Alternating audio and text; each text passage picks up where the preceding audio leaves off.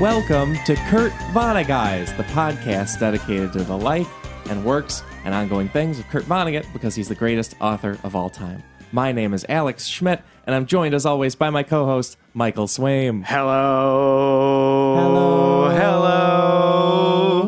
See if I could tube and throat sing, I'd hit. We should get to four-part harmony with just the two of us. That would be some feat. Yeah, right now we're like the Everly Brothers or early Beatles, where it's all just thirds. What? You know? Who? If we did a Beatles podcast, I would talk about early influences of Again, the Beatles. Who? But we're not. We're talking about Vonnegut. Yeah, Kurt Vonnegut. Yeah. And today's book is God Bless You, Mr. Rosewater. Here we are. We did it. And thank you guys for talking to us on the internet about Cat's Cradle and all the past books we've done. Oh, yeah. That's from both of us. Yeah. I signed that, too. Thank you. And we can launch into a first segment called From the Group. Hey, you in the back there. What'd you think? Don't be shy. From the group. These get more and more character-based every time. Yeah. Well, it started as abstract noises, so you got to provide some content. I think. You got to evolve and read. Yeah. More information. Yeah. And there's a segment where we talk about just fun things and interesting things and wonderful things that you guys have sent us and said to us about these books. Sort of entice you to come join us on the Facebook page, on Twitter at Kurt Vonneguys, on InstaStitch and Gramercy at thegilmoregirls.org.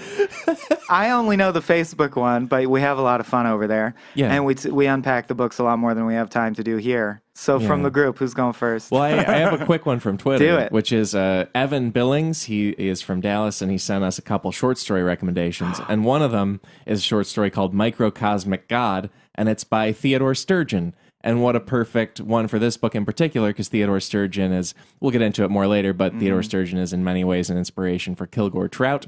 And the short story is really, really great, and we can get into it in related reading, I suppose. But that was just a great pull, and thank you for that pick.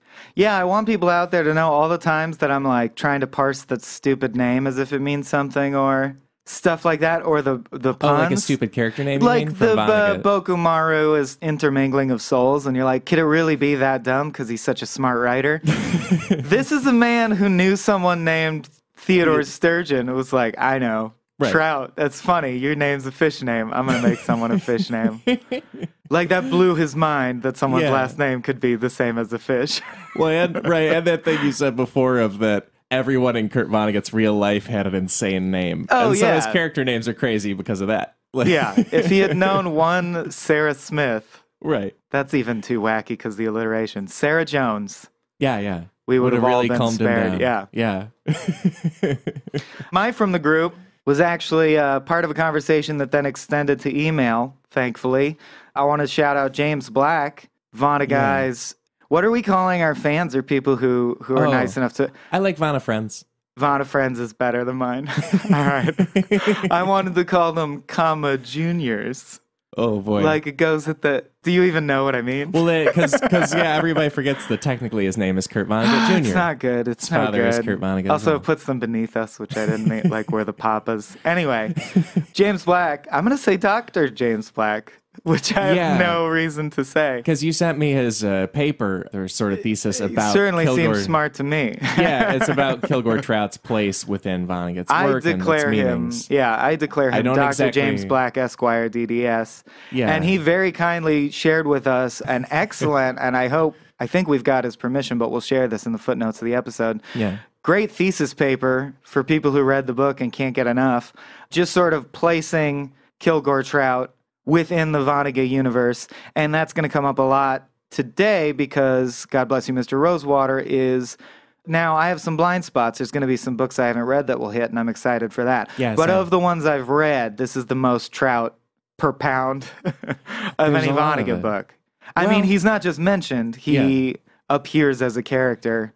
There's a couple others where he's super key and actually shows up too, but this is the first one. I don't think I've read those. Yeah. So I'm excited to get to them. I know Breakfast of Champions is a huge blind spot. Like I should have read that. And I've only seen the Bruce Willis movie version. So, so the bar is very high, my friend. Yeah, I'd say that and Timequake. Those are kind of the biggest. Yeah, I just read Timequake right before we started doing this podcast, but I'll read it again in a few months. Yeah, so we'll share that. Check it out. one of the interesting tidbits is it sort of talks about Kurt Vonnegut as God and Trout as his Jesus figure, or like, you know, the triune God. Jesus is also God, right? But is separate as Jesus as a man on Earth. I have some literature to share with you, Alex. Yeah, so thank you, James, and we'll share that. It's cool. Yeah, it's really a really nice job of also pulling together a few other commentators on what Kurt does and how his work works. Ooh, some essentially. tasty citations in there. Yeah, it's really exciting. If you want to get academic about it, it's really neat and really readable. Oh, we're gonna get academic about it. Sorry. Probably wraps up that segment. That should be a Beastie Boys song. Yeah. Oh yeah, that should be it. You gotta fight for your right to scholarly pursuits. Yeah. Oh, sorry, we diverged there. Oy. Yeah. We're gonna become my favorite. We're gonna become my favorite murder, where it's 45 minutes of unrelated up top, delightful unrelated tangents. Then we get to the book. Yeah. Well, also happy 2017 to you folks listening at home. We are recording this very late 2016. Yeah, sure. I know. And so, what's the future like? But also, hope you're enjoying this, and we might be in a little bit of a holiday free-for-all mood. Sure. Blame it on that. Yeah, I'm going to blame the movement of the calendar. Not the 10 schnapps we split at 9 in the morning. Hey, it's peppermint. You know? Exactly. Gotta do it. Happy holidays. Yeah. So that's from the group. Yeah. And you guys a are wonderful. bonus tangent for you guys, a little ramble. Yeah. And from there, I think we can probably get into the book. God Definitely. bless you, Mr. Rosewater. So let's do a segment called Plot Time. Ding dong, ding dong. Tick. We formed a super clock. It was we were one grandfather. That was the Voltron piece. clock, yeah. Yeah, and this book, I feel like it's a really interesting one for plot time because of the Vonnegut I've read, and remember, this has a pretty simple, like, bare bones plot if you just cut it down and put it on paper. Like, it's not, the book is not... Which is how they make books. I don't know if some of you kids out there know that. That used to be the process. That's a good point. A lot of tree murder. It was great. I said holding my Kindle up. It's not something like Sirens where you're moving among 6 different interplanetary trips. Oh, Sirens. Good times. This one was great too, though. I loved this book, actually. Yeah. This is probably unpopular opinion. I don't know if you'll agree, but I liked this better than our last selection, Cat's Cradle. And that's almost blasphemous to say. But I don't hate your opinion. That's great. We'll get into it. Yeah. But it opens with sort of the Rosewater family story through a not legal proceeding, but like legal plan. Yes. And I do want to say, since it sounds like you're starting to paint a picture, which is lovely. Oh, thank you. But I wanted to point out what you pointed out about Cat's Cradle last time. And I got to say, a lot of my commentary about this book, and this is not an insult, it's more like I'm getting to unlock the secrets of one of my favorite brains by reading all these books in order, which I haven't done. But man, the more things change, the more they stay the same. The topics are myriad and different, but Vonnegut is not afraid to reuse something that worked. And the reason I say that now is just like Cat's Cradle, before the very first thing, there's already 2 great quotes. Yeah, like there are 2 interesting things said before what you just said, like fade in on something happening.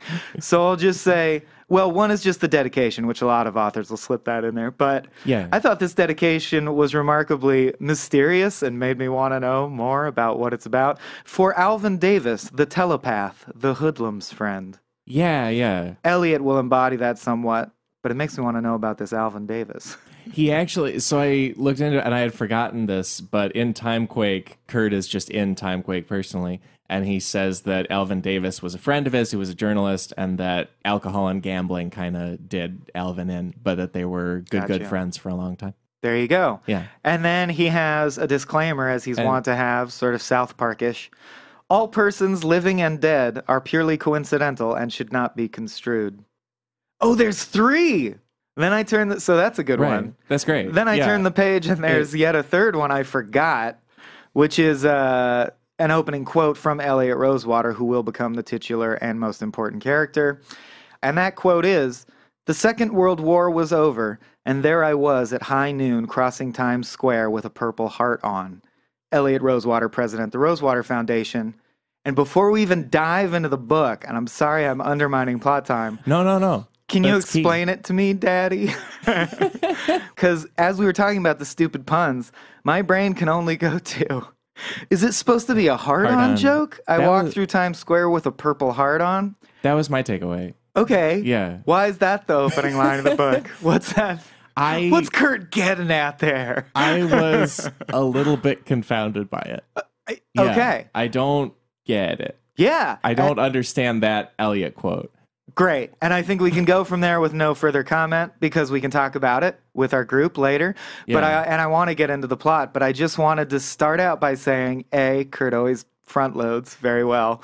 Yeah. And B, the reason I like this book and the reason if you're out there listening to this, you might want to read it is if you're like me, you like things where there's a lot of things that resonate deeply and you immediately understand them and they click very powerfully. And there'll be a lot of that in this book. Yeah. But you like things that have maybe 25% of it you don't get, even though you're smart and you thought about it. Sure. It still haunts you because it's mysterious. And so that line, and there are a few lines throughout and concepts throughout that I'm like, I usually think Kurt Vonnegut's right, and I don't understand this, so I feel like it's an unlocked secret of the universe. And that's why I kind of like this one more than Cat's Cradle. It's not straightforward. Cat's Cradle is a very neat plot. Yeah. And this one is like, reminded me like George Carlin or Richard Pryor just like ranting truth at you.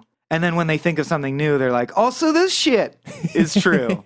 So the plot is bare bones, like but it's very digressive. Quite like this episode. Well, also, my best guess at the quote about the Second World War, Purple Heart, Elliot's another Vonnegut character who we find out later in the book where the Second World War is pretty foundational to who they will be going forward. The experiences in it are insane. And so it's and that's common to a lot of his books and his own life. Yes. And so I feel like maybe it's a reference to that, but it feels so oblique that I don't know what he's quite getting at right there. I don't either. Yeah. But I like Help it for us some out, reason. folks. All right. Or just throw us your own thought on it. Yeah. So yeah, the opening of the book, completely abstract. Yeah. It starts in the midst of a description of a legal proceeding. Yeah. Yawn.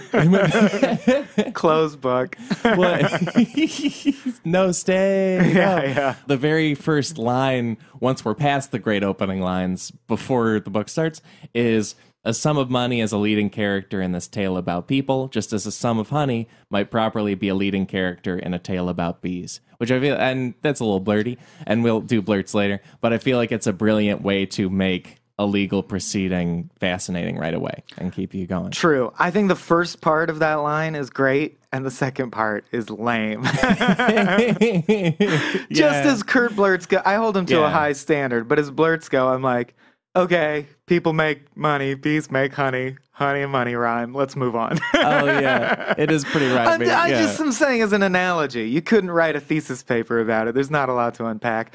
So let's not. Right. Let's move on. But that sum of money is $87,472,033.61 on June 1st, 1964. Yeah. Because as we all know, sums of money fluctuate greatly moment to moment. And the reason he picked that day to check in on the sum of money is because that's the day that Norman Mushari, our first human character in the book, took notice of it and decided, well, he's a lawyer. Not just because he's a lawyer, but he's a lawyer and he decided, I want that money.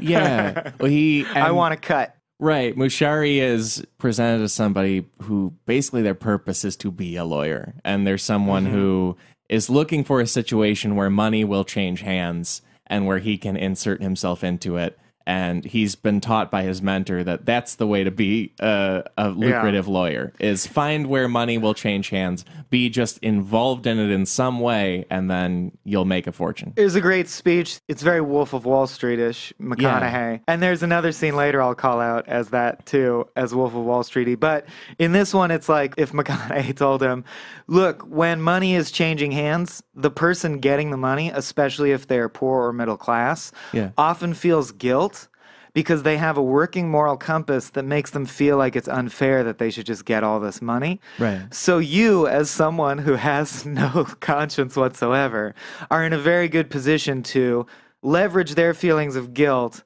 and have a transaction whereby they give you a big chunk of the money for very little work, and it makes them feel like, well, that's how life works. You know how life always fucks you? Like, that's that comforting feeling I'm used to is, of course, some authoritative entity in a suit is going to take half of my lotto winnings, of course. Right. So people will tend to not question it, even though it's bullshit that you take half their money for doing 6 hours of work. Yeah. So just make sure you're around when very rich people are exchanging money.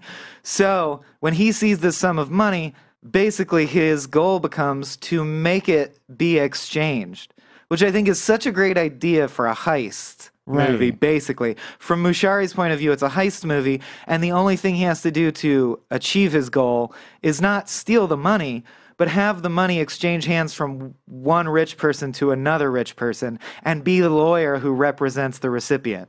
So that's his goal. Yeah. Well, also just that overall idea spoke to me big time because I feel like not knowing about the law or not knowing about finance makes those people basically wizards. Like those people are in charge of a process that you're just kind of trusting them if you don't know it exactly. And there have been times in my life where I'm like, oh boy, totally. I either need to learn a whole lot real fast or this person's kind of in charge of what's going on here. Yeah. And we're going to talk a lot about money because that's what the book's about. Yeah. But yeah, I think money's like that. At the highest levels, if you haven't spent all your time learning about money, but you still want some money, right, you have to rely on someone who all they did was learn about money and how it moves around. Yeah. And that's very complex and it can be mystifying, and that gives that person a lot of control. Right, right. It's either terrifying or you have someone you trust. Yeah. You know. But we don't So trust it's a brilliant Norman thing to Mushari write because about. our introduction to him is that his theme song is Pop Goes the Weasel, and his coworker is named Leonard Leach. So, like, yeah, he's a lawyer, get it? Well, one of the bad kind. He also works at a law firm where one of the partners is named Rob Gent, which is just a great Dickensian I didn't catch that name. one. I caught Leonard Leach as one of the other partners. That's obvious. I didn't get that one. And Rob, a gentleman. Yeah, Rob Gent. Yeah. So it's very Dickensian, very Vonnegut. Just like, this person's name is what they do. Here you go. And Mushari is pitched as basically a very low-level lawyer, very starting out and very focused on nothing but making some money at this. He has no friends. He eats alone in crummy restaurants. He just sits around waiting for his chance to make a bunch of money from the law. Yeah. And as far as him achieving that, and as far as chapter 1 goes, the things you learn just sort of have described to you, as Vonnegut is wont to do, is that sum of money, the 80-some million dollars, is protected and was protected generations ago by the Rosewater family by entrusting it to a philanthropic organization called the Rosewater Foundation. So the Rosewater Foundation nominally is a charity organization, but as is the case with a lot of these foundations, it was founded very transparently because a charitable foundation is tax exempt. Yeah. So it was just to not have to pay taxes on that $84 million. Now, how do you not do that forever? That's the goal. How do you keep that money forever? That was the goal by, who is their ancestor? Noah? Oh, yes. Who founded the Fortune originally Noah by Rosewater. ripping off his brother. Yeah, Noah Rosewater. So the way he saved this fortune is he founded the foundation and makes sure that it's part of the foundation's bylaws that a Rosewater, someone who has Rosewater blood, when they come of age, becomes like the king of the Rosewater. They're the president of the Rosewater Foundation. Now, our legal system, if you didn't know, does feebly try to stop rich people from doing this by saying, okay, well, if you're a charitable organization, that's not your money anymore. You can't touch it. Right. Well, you kind of can, though, because they formed a corporation called the Rosewater Corporation. The Rosewater Corporation manages the Rosewater Foundation's money, and by law, no Rosewater can be a part of the corporation, but what they can do is take 100% of the corporation's profits and spend it however they want. And the corporation's profits are only the interest earned on that $84 million, which comes out to, they said, $3.5 million a year. So basically, after all this legal folderol, he calls it in the book, you have the descendants of the Rosewaters in modern day are people who get $3.5 million a year to do whatever they want with. That's their life. Yeah, it's all and so it's all set up where there's just a big pot of money, and it funds the existence of the Rosewaters, and that's about all it does. And it also is based on land in Indiana and also owning some office space in New York and a few other investments and things like that. Yeah. And I think it's interesting to note just how, again, it's such a Vonnegutism. He's basically Rockefeller, right? Yeah. Although they mention Rockefellers existing and they look down on them. But he's a fictionalized Rockefeller, just like Campbell was a fictionalized Nazi, fictionalized Goebbels. Yeah. Or Eichmann, I guess, because of the propaganda aspect. And just like Honecker is a fictionalized Oppenheimer. He does a lot of World War II, Dresden firebombing, and he does a lot of, let's look at this sector of society through a fictionalized version of again, like if the Wolf of Wall Street guy wasn't real, right, and they made that movie anyway. So, as if you hadn't guessed already or you weren't familiar, this is going to be the book where he talks about income disparity and rich people and poor people and Wall Street and all that. Yeah. Because also, as we find out about the Rosewaters and how they work, we learn it from a letter from Eliot and also just research that Mashari does. And as you learn about their family tree, he keeps working in real versions of the Rosewater family that he's invented. Like they're related to the Rockefellers and the Morgans and the McCormicks and all these other... And also they're related to the Rumfords. So we also have them related to the fictional super rich people that we already have in Vonnegut to set up the fictional other rich people. And I feel like I want to throw out something I should have said at the very top of the show, which is okay, when we first started doing this podcast, I heard from people on the other end of the political spectrum from myself, which I will leave that vague, who were like, oh, I can't believe you chose Vonnegut because he's like the liberal Ayn Rand, like he's the Michael Moore of... And I didn't know that. I mean, he's very let's share the money and love each other based. Yeah. But I didn't know that to a sector of the population, his politics are seen as whiningly, annoyingly liberal.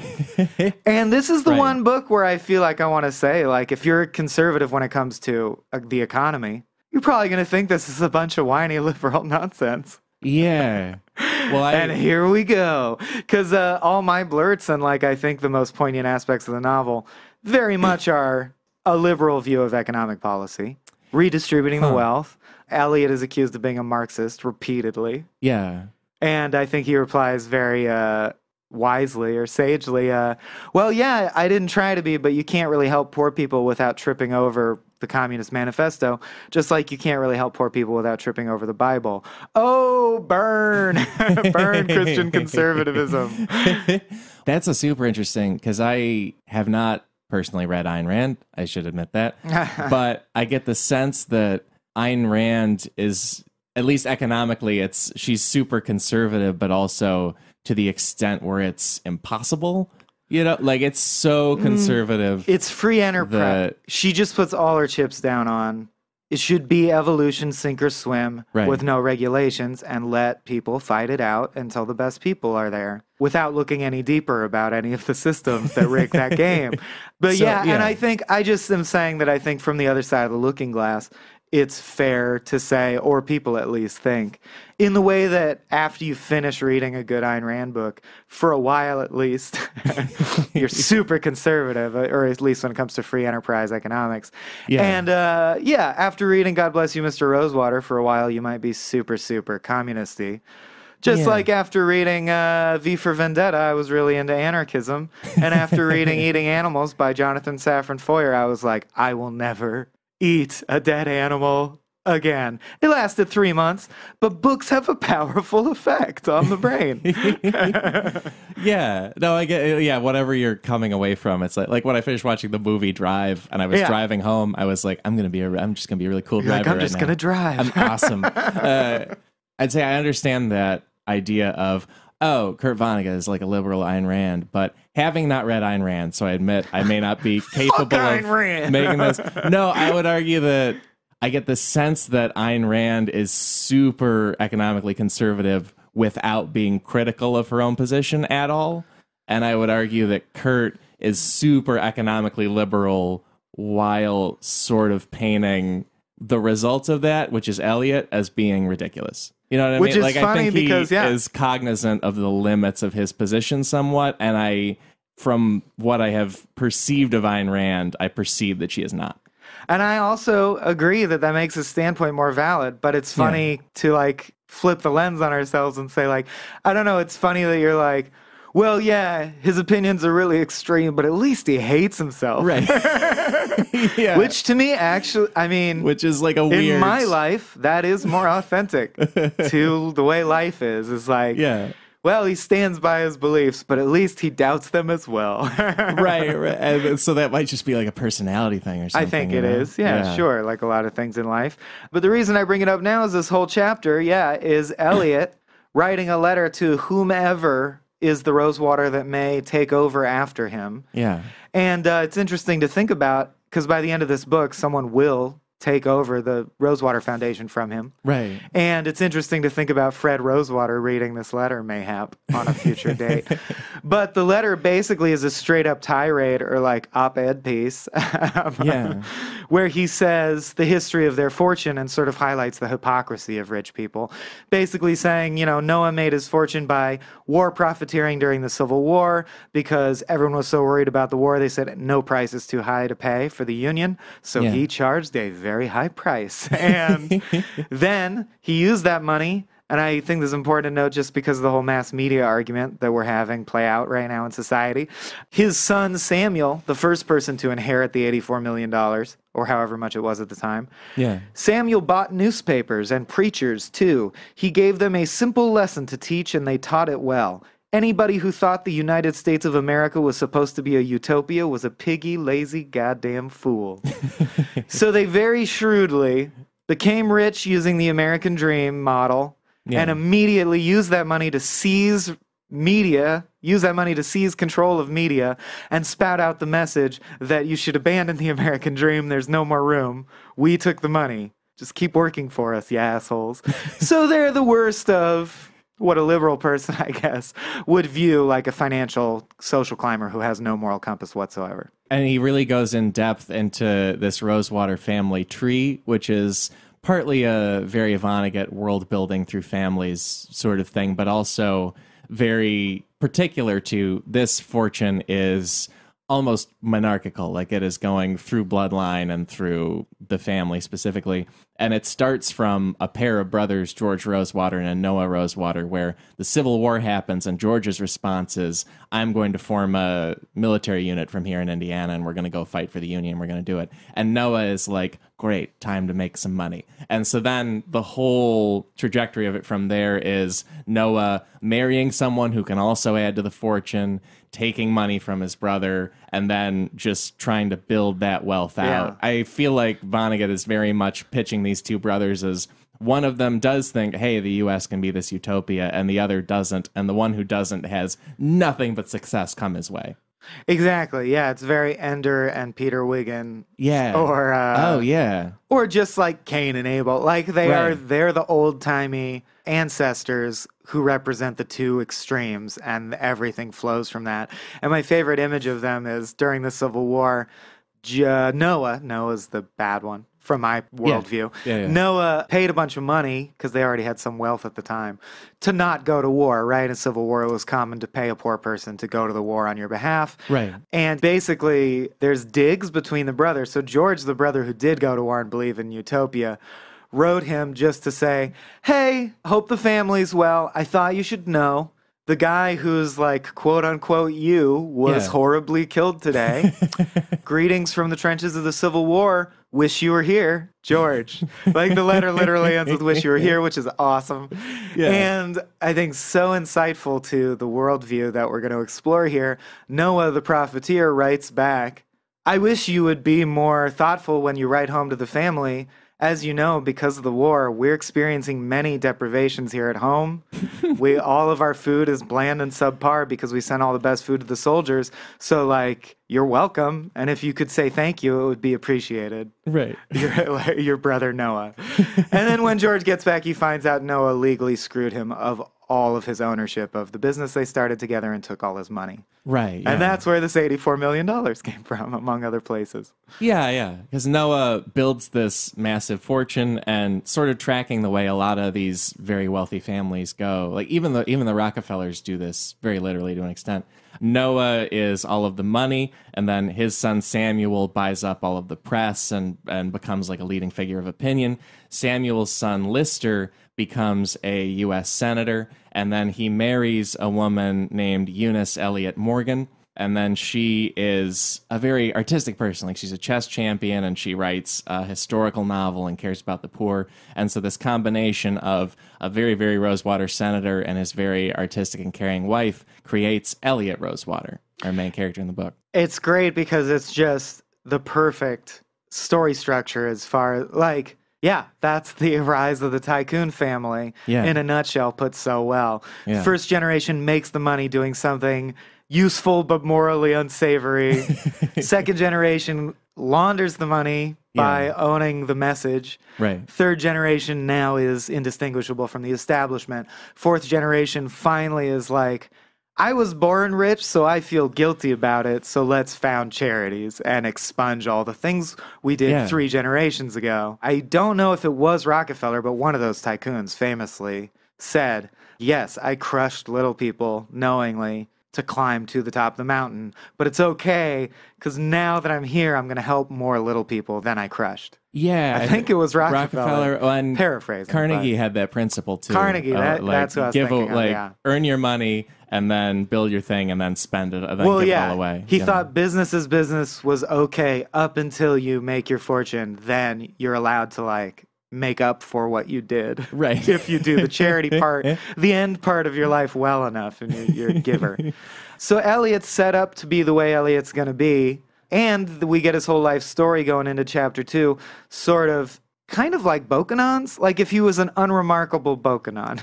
Yeah. By which I mean he has military service, he has academia, and he has wealthy parentage, and he has disillusionment, and he has wandering seeking his destiny. But where Bokanon was an ace student who was always destined to be a prophet, Elliot kind of sucked at everything and was mediocre his whole life. Yeah. And also, I love the connection to Bokanon there because we also have Elliot writing a letter about his own story where he insults himself, which is the kind of thing Bokanon would do a lot. Yeah. Like Elliot, in his own letter, writes, and Elliot became a drunkard, a utopian dreamer, a tin-horn saint, an aimless fool. Like he says, they use a lot of the biblical begat in this letter to describe people producing people. Elliot says, begat he not a soul. Like, you're talking about yourself, man. That's great. Exactly, yeah. And he is wandering in life and also literally will like disappear for weeks and wander around the country drunk, just talking to people and come back home. And finally, when he comes of age and they say, by the way, just as an aside, now that you're 21, you're the president of the Rosewater Foundation. That's where your money's always been coming from, but now you're nominally the president. Right. And it's this charity thing. Unfortunately, says the book, he takes the foundation seriously. Unlike every predecessor who was president of the foundation, he believes them when they say the goal of this money is to save the world and make a utopia. And he goes like, oh, this is my destiny. So he immediately starts to actually run it very charitably. And they say like Rosewater money fought cancer and police brutality and anything bad that you care to think of. They threw all the money at it in the world. He had a soft spot for firemen. So he buys volunteer firefighters all over the country, like all new equipment, and does all the kinds of good stuff with the Rosewater Foundation money. At the same time, his alcoholism is becoming more and more rampant, which ends in a scene of him getting... This is the other Wolf of Wall Street scene, I thought. Getting so drunk that he gets dragged out of like a charity event, and there's a huge crowd, and he says he has a poem that he just composed about the Rosewater Foundation, and it goes, many, many good things have I bought. Many, many bad things have I fought. And that's what gives his life meaning, I guess, at that point in life. And throughout the book, he consumes copious amounts of alcohol. And Vonnegut says that people decided, well, he never seems to actually be drunk. He just keeps putting it away, and I guess it's fine. You know? But then he does later seem drunk. But then he definitely seems drunk often. It gets worse and worse, yeah. It really reminded me, honestly, my girlfriend Jennifer is a social worker and just finished grad school and sort of faced this decision. It's this interesting thing because very shortly what he's going to do is start helping people on a one-to-one basis. Yeah. And that becomes the meat of the book, basically. Not trying to trigger a new segment. Do not play intro theme for the meat. No. But he starts helping people literally like, I come to your house and I just see what I can do for you. In this phase of his life, he wants to help people, and he's doing it in the way a rich person normally does, which is from a distance by just giving money to poor people. Yeah. And it's the difference in social work is called macro or micro, right? Micro is going to a home or in a therapy situation, helping an individual human being with what's going on in their life. Macro is like trying to pass laws, or if you happen to have a ton of money, putting money places you think the money's going to help. Right. And it's so interesting to me because Jen lived through this and it's totally accurate, but it seems like Elliot does this in the book, which is, it's very arguable that macro is what really changes things, right? Yeah. Like if he could have passed the Rosewater bill and, geez, I'm really going to wear my political heart on my sleeve here, but like defunded the privatization of the prison system, right. That would make a huge impact in a lot of ways. But way more impact than like helping Diana Moon Glampers because she's scared of the lightning. Right. But it's like acting in film versus acting on stage. It just doesn't give you that hit of feeling like you helped a poor soul. Right. And so I think he does undermine Elliot because I think Elliot does a lot of laudable things and has a lot of laudable ideals. But one of the things he does is help people because it makes him feel good. And he wants the kind of helping people situation that makes him feel the best. So he like ends up going to the gutter and finding crazy people to help because that feels more Jesus-y than spending millions of dollars to fight AIDS, even though that's super important. You should spend millions of dollars to fight AIDS. Yeah. Well, because he's even going around the town like giving people just an amount, like, you're an individual person, here's some money. But yeah, if he created some kind of universal basic income law or something, whether or not that's a good idea, that would be much more impactful. But instead he spends his time doing the thing where he gets to see and hear and feel the impact of helping that specific person. Yeah, and his love and his money is truly unconditional. They talk about him. Yeah.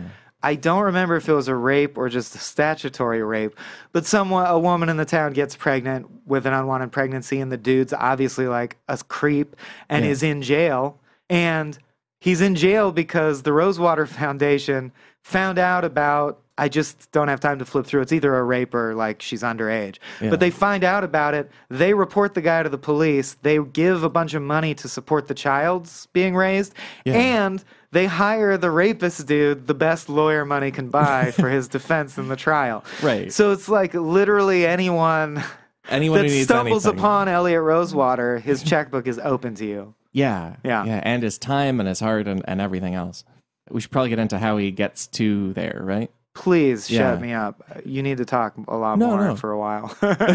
No, so Elliot is someone who, as far as his character biography, he goes off to World War II, and it just has horrible experiences there with a massacre, and it essentially breaks his brain a little bit. So he gets the equivalent of PTSD, and he's put in a hospital in Paris, and while he's being cared for there by various people, one of them is a beautiful woman named Sylvia who falls in love with him immediately, and then they marry, they come back to the U.S., and Elliot is supposed to be running the foundation, but then, if I remember right, he also falls apart because of the trauma of this, and because also he is trying to figure out how to be a good person in a crazy world. And should we say what happened in World War II, or are you saving that, Kurt? It's revealed late in the book, but just for chronology, I think I suppose chronologically, well, we're on it.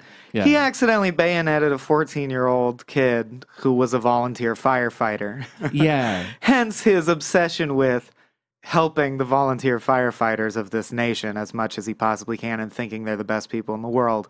Because basically, in the middle of a battle, he ran into a building that he didn't realize was a burning building.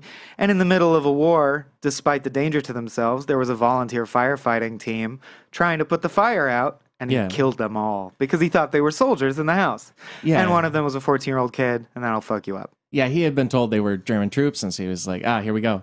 And he kills them. I mean, they teach you everything in boot camp, but the one thing they don't teach you is how to live with making a mistake. Bruce Willis, bringing it back around. Thanks, Sarge. Yeah. It's Die Hard. Oh, right, right. Yeah, and also, not to get too blurty, but after Elliot kills the fireman, there's a part where they tell him this and he finds out, and then the way Vonnegut puts it is, Elliot seemed reasonably well for about 10 minutes after that, and then he calmly lay down in front of a moving truck. Which is just such a perfect, like, oh, I get it, sure. Obviously has lost it. Something just fundamentally is broken in him. And up until this point, he accidentally killed his mom in a sailing accident. Let's throw that in there. Yeah, true. They make several allusions to the fact that this is someone who feels that they have done evil in the world and they need to atone.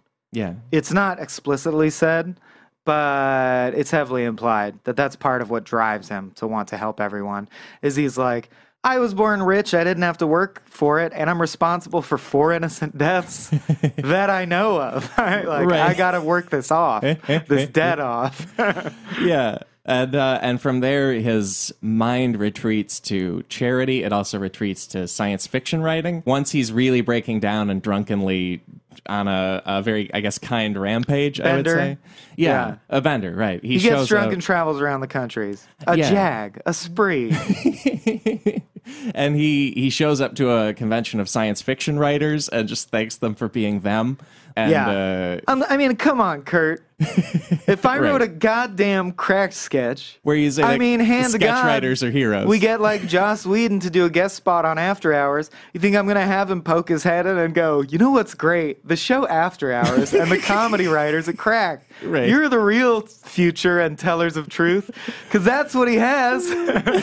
He has Elliot come into a sci-fi convention and literally say, you are the most important people in the world. You are the people that are telling the truth, and no one will goddamn listen to you. Right. And I thought Player Piano was really good. And no one's buying it.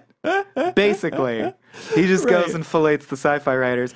Although one of my favorite quotes in the book is, Elliot admitted later on that science fiction writers couldn't write for sour apples, but he declared that it didn't matter. Right. Man. That's why Harlan Ellison's my favorite, is because he obviously really cares about writing, word to word. Yeah. But it's goddamn true, man. Even as a sci-fi fan, I have to admit it. Like, sci-fi writers are and fantasy, by and large, there's so much about the cool idea, sparking your imagination. Most of them can't write for shit. Like, the writing is garbage. Yeah, especially going back to some of the sci-fi I really, really liked as a kid, when I think I was a little more accepting of it. Bradbury's good, but Heinlein... Yeah. All of his ideas are amazing. His writing is fine to mediocre. Well, I was rereading Moon as a Harsh Mistress, and it's very poorly written. Dated as hell. Yeah. There's cool ideas, and then the one female character in it is just so objectionable. I had to stop. It's like, I'm out. Great. I feel that way about a lot of that stuff. This will cause trouble, but like Harry Potter, I've thought, this is such an amazingly well thought out sequence of things happening, written so poorly. Oh, I disagree. That's okay. A lot of people do. Just didn't float my boat. She's a little bit Dickensy in where I like what they're doing, but I can see. I think Dickens is overrated too. Honestly, yeah. Right. It like moves really well, and there's things I like about it that I can see how it. Sure. Anyway, fuck everyone you like. Let's move on. And in the process of Elliot thanking the science fiction writers, we're sort of hearing about that through Mushari reading about it, and Mushari realizes that he needs to research Elliot's absolute favorite science fiction writer, which is Kilgore Trout. And here we go. Kilgore Trout, the big Vonnegut character. Here he is in this book for the first time. And Mushari goes out to try to get a copy of the Kilgore Trout book that Elliot's most into, called To Be or Zero To Be, or you would probably read it To Be or Not To Be. Not To Be, I guess, if you're British. Right. So he goes to find it, and the place he can find it is a porn shop. So it's in between the Kama Sutra and other things like that. He finds To Be or Not To Be, which Kurt writes that in as a novel that Kilgore Trout wrote. But in 1962, Kurt wrote To Be or Not to Be as a short story. And so here in 1965, when God Bless You, Mr. Rosewater comes out, now that's been turned into a Kilgore Trout novel, which is more some just right away blurring of is Trout Vonnegut, is Vonnegut Trout. Yes. And when he unpacks the plot of To Be or Not to Be eventually, it's basically player piano with a different ending. Yes. So there's a lot of swirling layers within layers of like automation, people, uselessness, people without a purpose, people are useless because their jobs have been automated. Did you get it yet? There's like, it's funny. It's a book of like, it read to me, and again, if this were not well executed, this would be an insult, but in this book, I think it's a compliment. It's a book where there's like 9 Kurt Vonneguts. Yes. Who all just talk as Kurt Vonnegut, but they have different shades. It really is just a crashing of ideologies together in a lot of ways. Yeah. And with like people who just represent that ideology and talk about it. Interesting side note to the porn shop. In the book, he posits that sci-fi is often found in porn shops, which I didn't know, by the way. I didn't either. Yeah. I know the Playboy fosters a lot of good sci-fi short stories, but I think that's also an artifact of us being alive when there are not really porn stores, book shops. Sure, but posits that porn and sci-fi go together because both are about fantasies of an impossibly hospitable world. Love it. Yeah. I love describing porn as an impossibly hospitable world. Yeah. So Mushari, I realize we should have mentioned this right at the top. The reason he's doing this is there's a bylaw that states that if he can prove Eliot is insane, yes, that's the only way to depose Eliot as president of the Rosewater Foundation. Yeah. So that's why he's doing all this digging. It's with the goal of proving he's insane. Right. That's how Mushari is kind of bringing us through Eliot's whole life, because he's researching it in order to destroy him. And then Vonnegut describes Mushari more as somebody who nobody has liked his whole life. He also uses the thing of Mushari built model airplanes and masturbated most of his childhood, which so that comes up again. That's sort of a recurring thing. Yeah, it's a straight up Simpsons did it. Yeah. Like, he uses the exact word-for-word epithet. He was like, I really liked that jerking off in model airplanes bit. Let's reuse that. Yeah. And then the addition for Mushari is that additionally that stuff, he plasters his bedroom walls with posters of Joseph McCarthy and Roy Cohn, who are just not people that any child is interested in. For any reason. It makes you want to know his whole life story. Like, what parents... How do you find a poster of Roy Cohn? Did he make it? Yeah. And so from there, we continue to follow Eliot falling apart, alienating friends, losing his sort of rich connections. Eventually, he gets brought to a doctor named Ed Brown, who is the first normal name in a long time. And Brown tries to figure out Eliot's neurosis, and he says that it's completely untreatable. Eliot finally fully breaks down at an opera. I like the Vonnegut line where he says that Sylvia leads him away as easily as she might have led a toy balloon. Mm-hmm. And then from there, Eliot pretty much fully disappears as he goes on this jaunt all over the country. Again. Yes. We also take a brief caesura for Vonnegut to present Lister, his dad, who's a senator, as we mentioned. Yeah. By the way, good namey thing there, Lister. And he's very sterile. I think that's got to be, or, you know. Oh, yeah, totally. He lacks any kind of empathy for anyone. Yeah, like the inventor of Listerine. Yeah. They counterpoint his letter, which is basically, and I don't want to get off on a rant here about the evils of money and the class system in America, with Lister's speech to the Senate, where he gives the conservative viewpoint of why liberalism is full of shit. Right. And I want to give that because that's fair. Totally. And he's basically, his argument is, he compares this current society to the fall of Rome. Or, I'm sorry, not the fall, the golden age of Rome. And he talks about how the golden age of Rome came about and purports, I don't know if this is true or not, that the golden age of Rome came about when they finally decided to encode morality into the law and have harsh punishments. Like we talked about with the San Lorenzans on it's like a pro-hook stance. Yeah. Like, you got to be willing to execute people if they don't pray enough, because if you're not willing to encode morality into law, people won't blah, blah, blah, blah, blah. Yeah. He hates leeches and takers and what we would call the welfare class. And right. talks about how people who care for those people are the people in Rome who thought you should love everyone so much that we should love the barbarians enough to open the gates and let in the barbarians. And guess what happened when they did that? Rome was sacked by barbarians. Boom. So he ends by saying, the only way to maintain the beautiful society that is America is either to chop off people's hands if they steal or blaspheme, or have a free market capitalist system, because that has the harshness of survival of the fittest built into it. Right. And that's what spares us from having to do unsavory things like chopping off thieves' hands, is the system that ensures that if you're a thief, most of you end up poor and then homeless and then die. Yeah. So it's the free market enterprise system, but of course, because it's through Vonnegut's words, said very artfully and compared to the golden age of Rome. Yeah. And so he basically ends up scaring you with chopping off hands and then says, thankfully, we don't have to do that. All we have to do is have a completely unregulated Wall Street and banking system where everyone does whatever they want to make as much money as they possibly can. Right. Because that'll purely reward and punish people for strength and weakness. And I understand the compelling logic of people who think that, because on paper, that sounds right. If it were a pure meritocracy where people who had merit and worked hard made the money, that would be a seemingly fair system. Yeah, it has a simplicity to it in a good way. Like, it's not as simple that it's stupid. It's simple that that just seems to work. Evolution's a real good system. Cool. So it's all you're saying is, why don't we do that? Right. Why don't we do the evolution one? Yeah, And social Darwinism, sure. Because it's kind of too late, because there's the money river, which we will get to. Right, yeah. So Elliot goes nuts. He travels around the country drinking more and more, doing more and more. And basically, in my estimation, the implication is learns that he enjoys helping people on a one-to-one basis in a way that he never got anything out of running the foundation. So he writes to Sylvia, his estranged wife, often telling her what all the crazy shit he's getting up to. Side note that's really funny, he ends one of the letters calling himself Hamlet and her Ophelia, and she will end up living the rest of her life in a nunnery. Get thee to a nunnery go is a line that Hamlet says to Ophelia. Yeah. That's got to be intentional.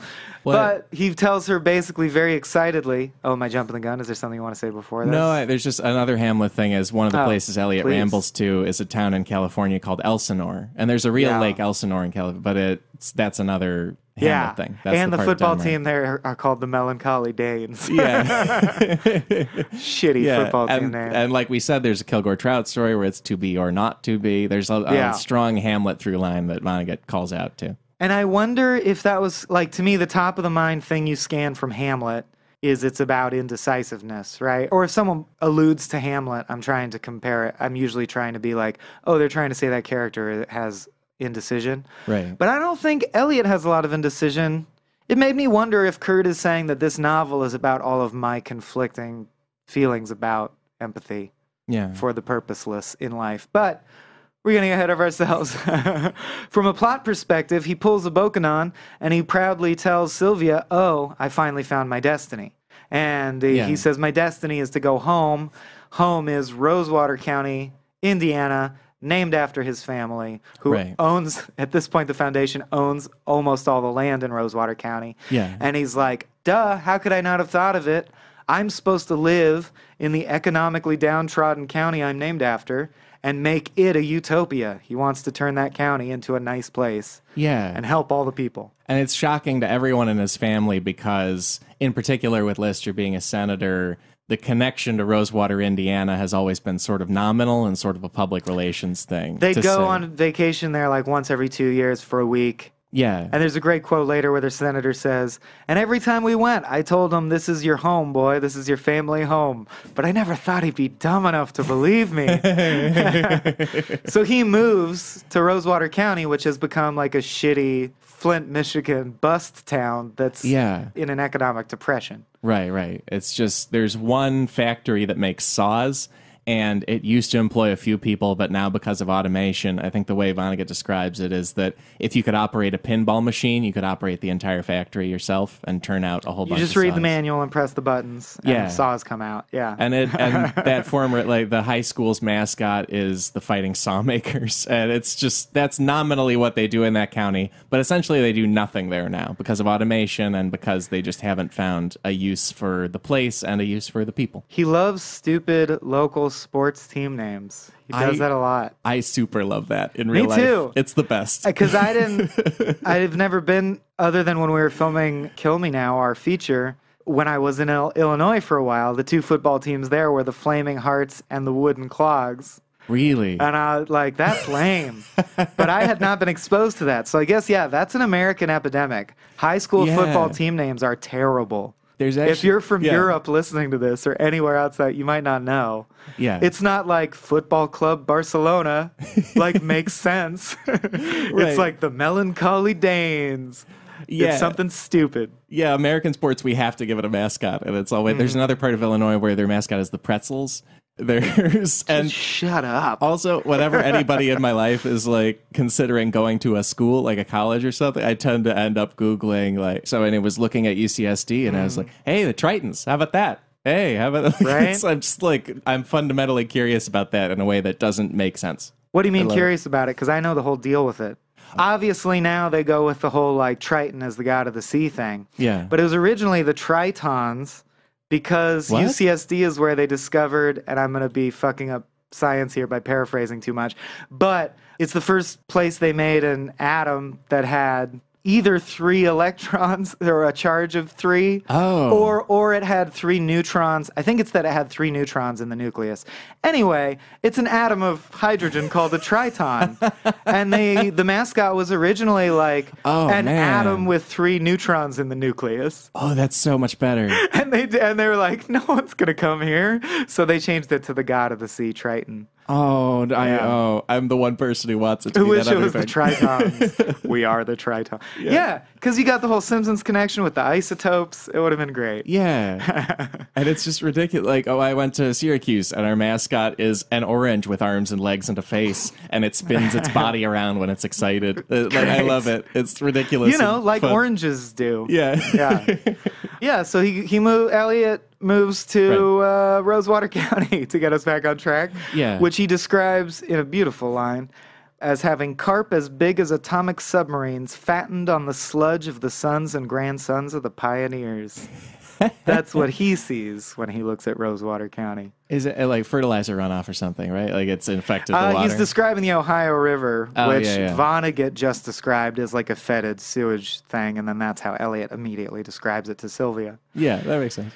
Also, the town has a few very Kurt things, because for one thing, the town of Rosewater itself, the county seat, is very run down, but there's one nice suburb sort of called New Ambrosia, which was a former commune of German settlers, and then the commune got broken up, but they had been really good brewers, and so there's a huge brewing company there. And in Kurt's life, his mom's side of the family made a fortune brewing beer in Indianapolis, so that's a thing. There's the connection. So it's one of the last remaining businesses in town besides the saw factory is the brewer. Yeah. And then which is only notable because the bottles are printed with a label that shows a painting of the utopia that they expected Rosewater to be built into. Elliot, who's an alcoholic, obviously drinks a lot of this beer and is literally drunk on the dream of forming a society that functions. Yeah. I love that. Like, he's drinking out of a bottle with a utopia painted on the side. He's drunk on the idea of maybe we could have a nice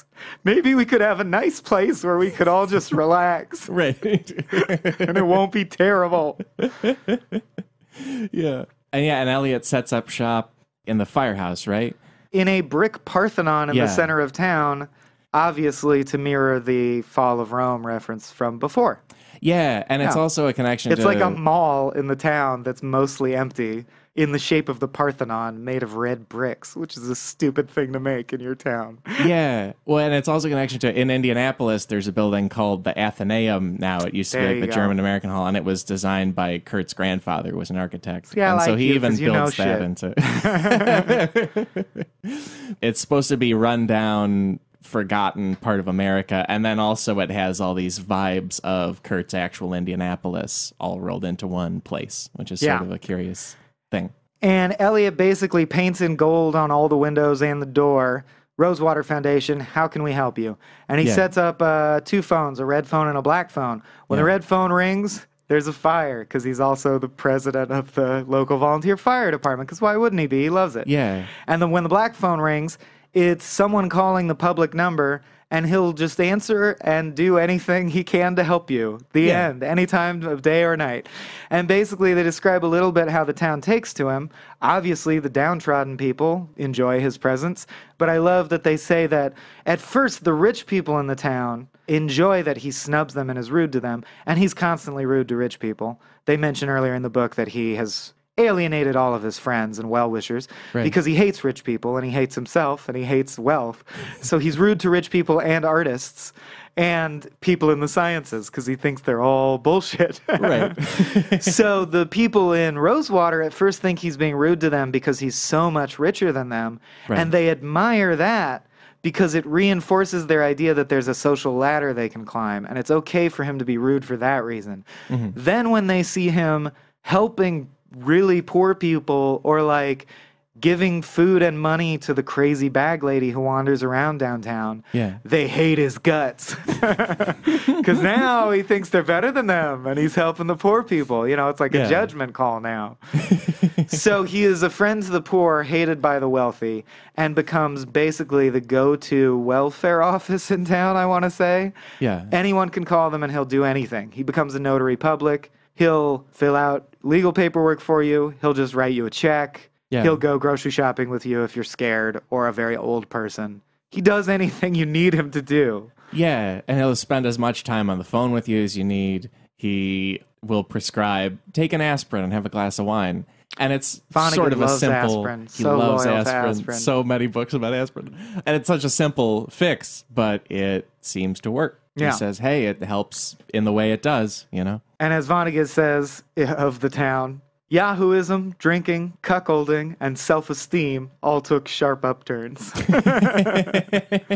Which the rich people hate and the poor people like. And then it cuts back to the legal proceedings. Yeah. Where we've now included Sylvia. Sylvia, the wife, has come to meet with Norman Mushari, who is just there to take notes as the legal assistant to McAllister, who is her actual lawyer. Yeah, he's the head of the senior partner in the law firm that takes care of the Rosewater Foundation and handles them. Yeah, and she comes back to discuss everything with them and figure out what's going to happen from here because she's been released from the mental institution. Yeah. And there's discussion of Elliot and she divorcing officially, even though they've been separated but for a long time.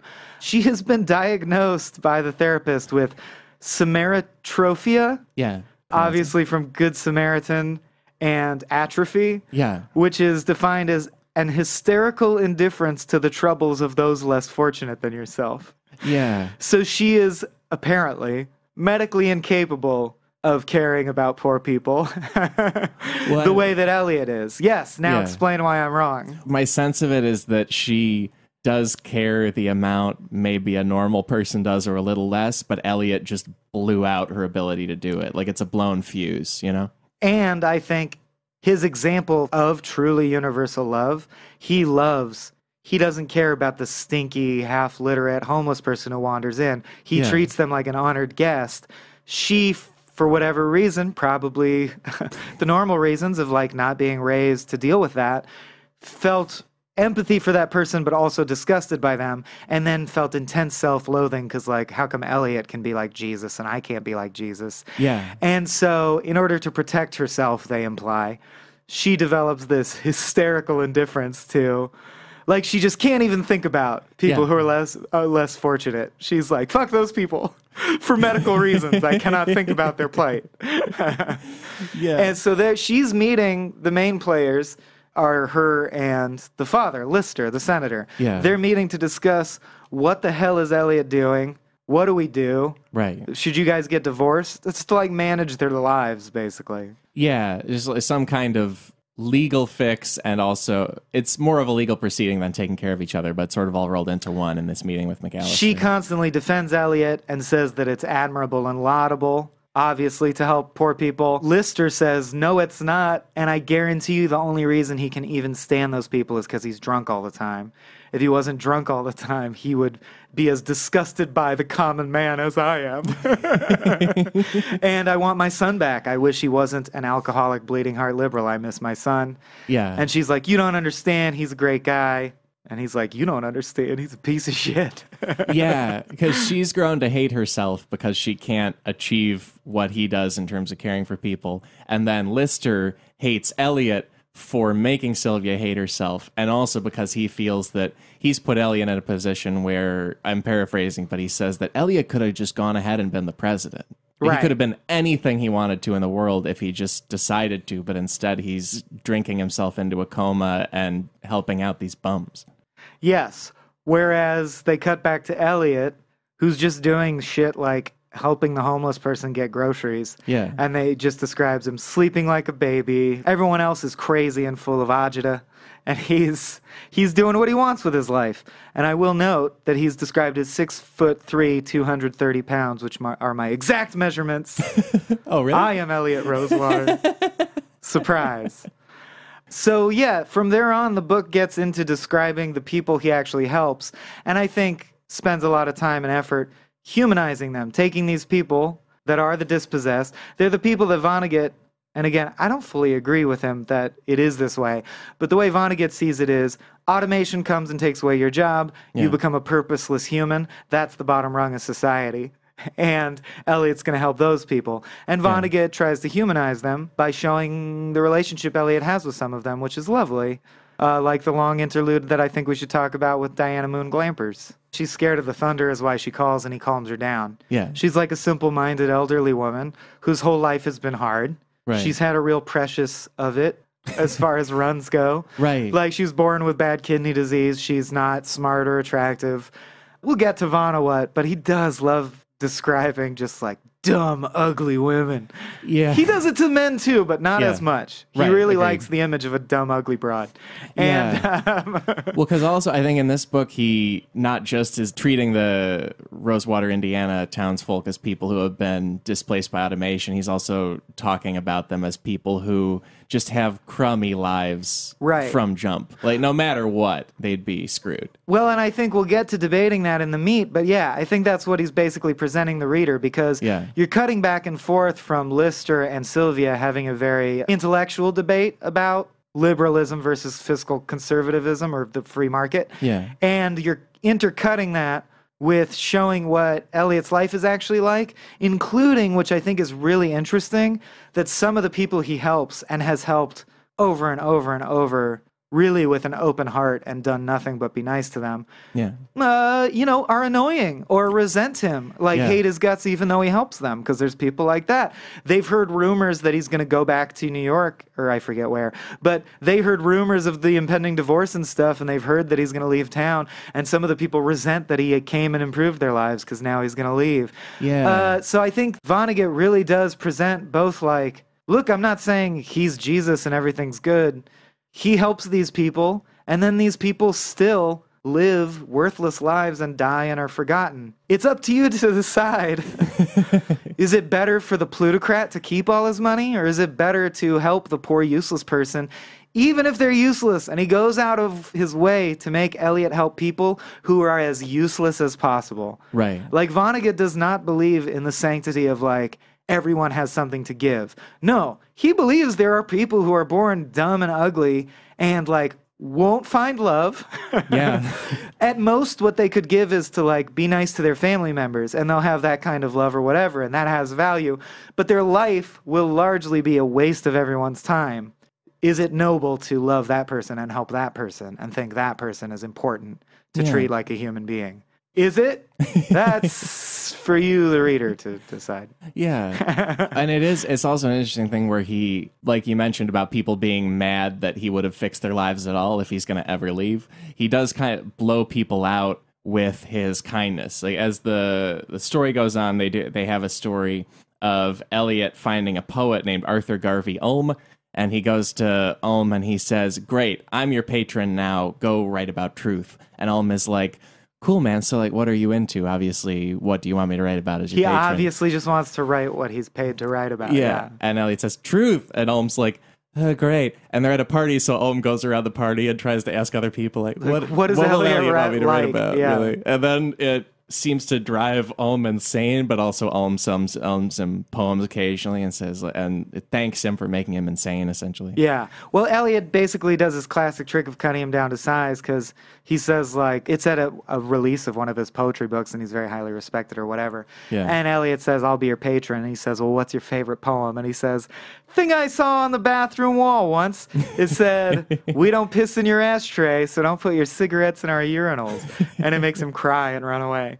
And then years later, he sends him a book with a cover letter saying, thank you, you being rude. At first I thought you were just being rude. Then I realized what you meant was most people who seek truth are really just slaves to money and writing what their patron wants. Yeah. Money is bullshit. A lot of things are bullshit. And you're like, yeah, he did mean that. Good job. And Ulm says, so I've written a novel that will change the world and will like make the man bend over and weep or like, you know, kneel and suffer. Like he says, you know, the system, it's not going to be, you're going to love it, dude. It destroys everything. Here's what you patronized, finally. It's this 800-page book. And he opens it up and chapter 1 is just a point of view description of raping a girl. And he's like, yeah. I love that moment because it's like hostile is a thing, but it's like saying hostile is important and provocative because it has a guy's balls getting cut off with hedge trimmers. And you're like, no, it's not. It's just really impactful. And as Eliot says, I have a hard time believing that the Wall Street billionaires who control your lives care that you rape a poor woman. Like, even if the book were real, he says, like, I don't think this is the kind of thing that the man cares about. The Pharisees will not gnash their teeth. You're just a shock jock. And that's a great interlude. I just like that a lot. And he helps a guy who wants to commit suicide by saying, how much money would it take you to live one more day? Like, I'll just hire you to live one more day because I'm really tired. It's the middle of the night. Like, and he's like, I don't know, $10,000. And he's like, I'll write you a check for $100. And the guy's like, okay, I won't kill myself. So he pays that guy $100 a day to never kill himself. Yeah. Shit like that. All these charming things that humanize these quote unquote worthless people. Yeah. And then from there it progresses through helping a lot more people like that, and also Mushari continuing to research him. Trying to build a case that he's insane. Yeah. We should probably hop to the Fred Rosewater branch of the family, right? Yeah, I think so. Yeah. Eliot gives Lister a speech about the Money River. There's more talk I'm going to blurt that Money River section so for we'll sure, that, so we can skip it for now. So, the book jumps to, because throughout the process of Mushari's goal of, I'm going to prove that Eliot is insane because then I can move the money would move to the other branch of the Rosewater family, which we'll later learn is descended from the other Rosewater brother from way back George, the one who got screwed over. Yeah, Noah founded this powerful family of tycoons, and then George, through a lot of travails and tribulations, ends up founding a small group of Rosewaters in Rhode Island. It's funny because, and obviously that's the point, for no reason other than dumb luck. Again, I compare a lot of shit to this because it's one of my favorite movies, but it's like No Country where he gets hit by the car, but he survives. George also, later on, became a multimillionaire because of brooms. He had a broom fortune. Yeah. And then he squandered it and shot himself in the head. Right. So when Fred is born, he also is descended from millionaires, but it doesn't matter. He's poor and he was born poor. Right. But technically, there was a point at which they were just as rich as the other Rosewaters. So it's just, I think the whole point is money, the Money River. Money comes and goes because of single deals and luck and all this shit. Yeah, and just sort of random happenstance. Yeah, so now by the way, the title of the book, God Bless You, Mr. Rosewater, is based on what I'm about to say now, which is Diana Moon Glampers. When he talks her through the night of the thunderstorm and makes her feel loved, she says, God bless you, Mr. Rosewater. And right now, when we meet Fred Rosewater, it turns out, is a life insurance salesman, which is, of course, one of the more morbid, depressing things that a lower middle class person can have to do for a living. Yeah. And we should say he's also the specific Rosewater that will get the money next if Eliot He's is the insane, one that of all the Rhode Island ones. Yeah. Mushari has targeted him as the one who would be the heir and who will give him a cut of the money. Yeah. Yeah. So Mushari in the future is planning to screw him over. He is in the business of trying to screw people over by depressing them. He hangs out at the diner, and anyone who eats there, he just basically depresses them into buying life insurance. Tells them that they're worth more dead than alive, and they're brides. How can you not support your bride? He uses the word bride to mean wife always. Yeah. He's like, your beautiful bride deserves to be taken care of. And the chapter ends with him saying, you know what my happiest moment ever is? when a widow comes up to me and says, thank you, because now we have money for the funeral. God bless you, Mr. Rosewater. Yeah. And you're like, no, they don't. That's never happened. That's Right. just part of your sales spiel. Yeah. So he's the sad, leech-like member of the Rosewaters. Yeah. He's Elliot's foil. And he lives in, it's called Ponnet, Rhode Island, but the locals who don't like it pronounce it Peonnet. And I pronounce it Pisquantuit because that's how it's spelled. I want to call it that. The book says it's the specific, but it's one of those long Native American New England names. And you follow Fred sort of through the day-to-day of his life. You find out that his wife, who he's always describing in his insurance pitch spiel about how much they love each other, doesn't really care for him. And she has a best friend named Amanita Buntline, who's the wife, but also a lesbian, Kurt keeps saying, but is the wife in the very, very wealthy Buntline family who just sit around earning money in Rhode Island and are sort of the local, I suppose, the local Ponnet, Rumfords, or Rosewaters. What's the name of Fred's wife? Fred's wife is Cynthia. Cynthia. And it's implied, or he says Cynthia flirts with the idea of lesbianism, but she's not really a lesbian. She's just trying to be whatever that woman wants her to be. Yeah. She's the ultimate, like, she'll be anything to please her rich friend because hopefully one day she'll teach her how to be rich. Right, yeah. So, as she's basically the pet of this horrible rich woman, Lavinia Buntline, who's the richest person who happens to be in the town and just goes around having lavish lunches and treating her poor friend like shit because she knows she can. And you also meet the daughter of the Buntline family named Lila. She is unhappy with her parents, but she's also a super enterprising kid, and she buys up every dirty paperback she can from the local shop. And in the process of that, we come across another Kilgore Trout novel called Venus on the Half Shell, which I think of as sort of a parody of Sirens of Titan. Like, if it's Sirens of Titan if Sirens of Titan had no merit, and it was just like Flash Gordon, outer space. The porn parody of Flash Gordon. Yeah, basically. I think that's where we get into the lunch scene where Lavinia and Cynthia are having lunch at a very fancy restaurant. Yeah. And again, we get this idea that's very, Kurt uses it a lot in this book, of intercut scenes that comment on each other. Yeah. So Lavinia and Cynthia are having possibly the most uncomfortable lunch ever. Like, everything's such a backhanded compliment, and there's so much self-recrimination and people feeling like status is important and people feeling like they're worthless. Yeah. It's really a terrible, depressing scene because also you have the maitre d' who owns the fancy restaurant is a gay dude who comes over and is like, feels weird because at this time, obviously, it's not super acceptable to be gay, but he's rich, so people overlook it. He's also a mean person, so he says shitty things to Lavinia. Yeah. They do that thing like the family in Arrested Development where you say nice things, but they're obviously really mean things. Like, Lucille talking to her daughter. It's very much Lucille eating out at Skip Churches or whatever. It is, yeah. If I wanted something your thumb had touched, I would have ordered the inside of your ear. So they're doing that shit. And meanwhile, the reason this restaurant's so fancy is because it has these giant bay windows that look out on the bay. Yeah. And in the bay, you get this like local guy and his two sons catching a bunch of fish and clubbing them to death. And it describes how intimately fulfilling that is. Yeah. Again, this is a thing where Kurt and I differ. I get what he's saying. He's like, working the land is more fulfilling than being a rich asshole. I agree with that. But I thought it was funny that he was like, and they killed and killed and killed the fish, and they felt like real people with real jobs with a real purpose. Yeah. And I know it's hypocritical of me again to say as a carnivore, but I'm like, I don't know if it has to be taking a life that makes you feel alive. But could be tilling the soil, climbing a mountain, anything. Forming a foundation that helps the poor in your community. That's a great one.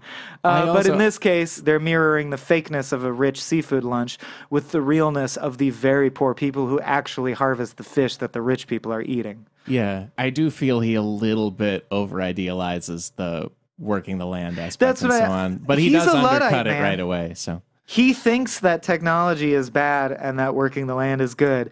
And I agree in some regards, but Kurt does come off by the end of his whole canon as someone where I'd be like, just a little bit like, lighten up, Grandpa.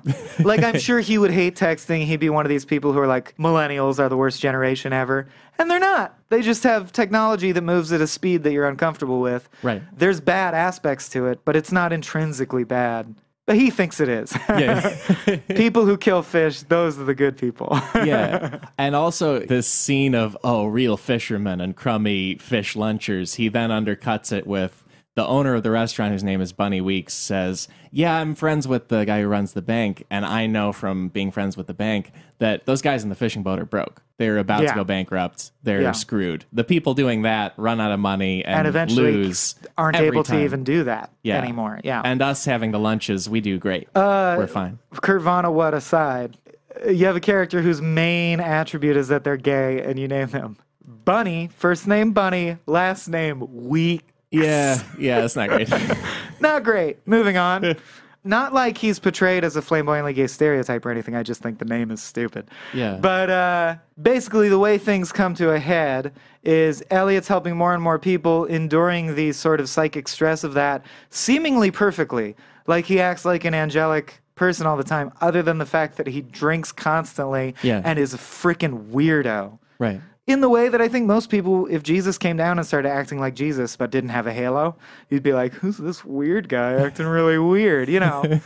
Like the guy says of Sylvia is unable to have empathy. The therapist says, of course, I could have done like hypnotic exercises to let her hear her conscience again, but I realized that I didn't need to cure her because she already is cured. Sad as I am to admit it, in my estimation, a very highly functioning person in today's society living at the upper echelons of society hears their conscience very little. Right. So he was saying she fits in with her rich peers much better now that she has no conscience. So why would I change her back to having a conscience? Like everyone's insane. So if she remains insane, she can continue. Exactly. She fits in better with society. So basically they get her to call Elliot and convince him to leave Rosewater County for the first time in years, to meet with her at the Bluebird Room, which is someplace they had a date. I forget. I don't care. It's in Indianapolis. They never end up meeting there, so it doesn't matter. But to discuss the divorce proceedings and figure it out. Right. It's clear that this is one of the first things in a long time that has penetrated his fog of self-righteousness. He's sad that his wife is leaving him. He loves her. Yeah. She loves him. She can't handle his lifestyle. He sees why. It's a sad moment. Everyone's sad, but they're not mad at each other, and they're probably going to get divorced. Yeah. And we also, plot-wise, we round out the Pawn at Rhode Island section with Fred having just this bummer of a day. They also keep saying that Fred is the son of a parent who committed suicide and has always felt that he, too, will commit suicide at some point. The guy that lost the broom fortune and killed himself is his dad. Isn't that further back in the... No, because it goes down. They do the same thing where they track the whole bunt line thing. Oh, right. And the one that eventually is... loses the fortune and kills himself is his dad. Fred's that's dad. right. Yeah. And so Fred comes home, finds that Caroline still doesn't care about him, but he has for a long time been avoiding reading a biography of the Rosewater family to learn more about their backstory. And when he reads it, we learn about George Rosewater setting up this side of the family. The stuff we already told you. Yeah. And Fred finally reads this. Then he makes Caroline read it. Because it gives him such self-esteem and a feeling of connection. It's so funny. And for the first time, Caroline's sort of impressed with him. And then Fred's thought is, great, I pulled that off. Now to kill myself down here. My little son isn't around to see me do it. It's like, I have finally had one proud moment ever. Now to die. Let's go out on top. Because he knows that the next moments are going to go back to being terrible. Yeah, exactly. May as well get out on a laugh line. And he's about to hang himself in his basement. And then Norman Mashari shows up and says, hey, all the things we as the reader know, you're the heir of this fortune if we can prove that Elliot's insane. And Fred faints. And all the stuff we told you about all the eccentric shit Elliot's doing, I have a big fat file that I think proves he's insane. The proof that he's insane is that he has a conscience, which is, of course, the satirical aspect of the novel. Yeah. He faints. Cut back to Elliot, who I'm going to race through this even though it's a long scene because it's mostly blurts, which we'll get to. But his dad, Lister, takes the phone, talks to him. They have a real good, you never understood me, Dad. Well, you're a disappointment as a son shouting match where Lister does a bunch of good blurts that we'll say some of about why free enterprise is good. Elliot tries to explain why he's doing what he's doing. And I want to say one blurt just in here is he says, at the end, like, I don't know why we're fighting. I really love you, Dad. I love you, Father. And he says, you know what you are? You're the guy on the street corner with I love you written on every square on a roll of toilet paper, giving a square toilet paper that says I love you. It's like the free hugs person you see at events to anyone passing by, no matter who they are. It could be Hitler. You would give him a square piece of toilet paper that says I love you. Yeah. And he goes, yeah, I would. It's unconditional love. And he's like, I don't want my toilet paper. And he's like, I didn't know that my love was toilet paper. That's such a good line. So things aren't good between them. And the senator ends up flying out to personally, like, take him in hand and bring him back to the city to deal with this shit that's happening, especially after he finds out they're under attack by Norman Mushari, who has left the firm and is now the sole representative of Fred Rosewater. Yeah, because McAllister and Lister and all them don't know that Mushari's doing this. He's just working as McAllister's assistant. So he used his access to all the Rosewater files to build a really airtight case that Elliot's insane. Yeah. That's how he got all that stuff. Quits the firm and tries to take them down right away. Yeah, and that becomes the climactic question of the novel just as far as the plot is concerned. Right. Really, I was much more concerned about who's going to end up happy, who's going to end up sad, what is fulfillment? Did Elliot find fulfillment? Yeah. But on a screenwriting level, it's will the Rosewater Foundation transition to Fred or not? Yeah. Senator comes to take Elliot in hand. They have yet another scene that's basically two viewpoints arguing about what is moral, what is not. Lister makes all the arguments you'd think he'd make. If you give a poor person free money, it just makes them want more free money. Right. Elliot says, well, what's so wrong with that? If I have all the money and I didn't earn it, shouldn't they get it for free? I didn't earn this money. Who gives a shit? And then it ends with Elliot, who's naked the whole time. Yeah. Which Vonnegut treats like normal, and maybe it's a generational thing. To be naked as an adult man in front of your dad is not a big deal, I guess.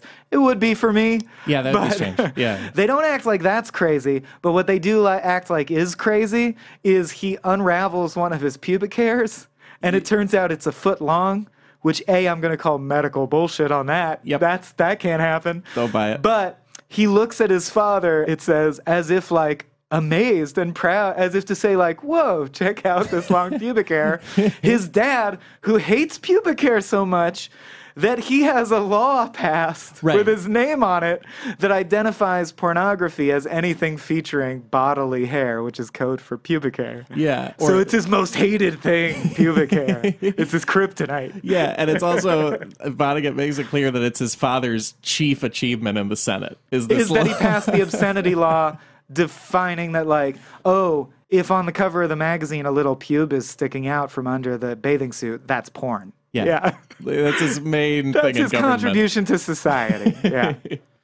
And from there, as Lister and Elliot are fighting, the main worst thing that Lister says to Elliot is, if you love people so much, why did you turn Sylvia into this broken person, right? Like, by loving everyone, you haven't actually given love to the most important people in your life. And you hate me. I'm your father, and maybe I was a shitty dad, but you're a shitty son. All you've done is make my life painful. Are you saying that it was noble to do that? The point he makes that I found hard to argue with was, I love my family more than I love strangers. Does that make me guilty of discrimination? Like, is that a sin to you?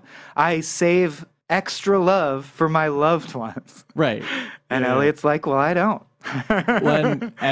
I think the point about Sylvia within that does get to him to some extent, because Elliot just sort of freezes up and he reawakens. He pulls some other later night. on. He becomes comatose. Yeah, and then just reawakens full of life again and just having blocked out essentially that experience. His brain does not record the memory. Yeah. And so then he packs up to go to Indianapolis to meet up with Sylvia. The whole town freaks out because they think he's leaving forever. He says, no, I'm not. But they're like, yes, you are. And it really reminded me of, like, they say someone who knows they're about to commit suicide or going to their execution, because they describe his brain blocks the memory, but all he remembers is he has to get on the train at this time. Yeah. And he's not worried about it, and he's very calm and cheerful. And he goes out, and people are like, you're leaving us forever. And he's like, I don't know what you're referencing, but I have to make my train. Yeah. Like, he is intentionally, he's sawed the gears off, the teeth off his gears a bit. Yeah. He's crazy now. He really is crazy by the end. Oh, for sure, yeah. At least arguably crazy, legally crazy. And the process of his trip, he, like, picks up a few more Kilgore Trout stories, which are interesting.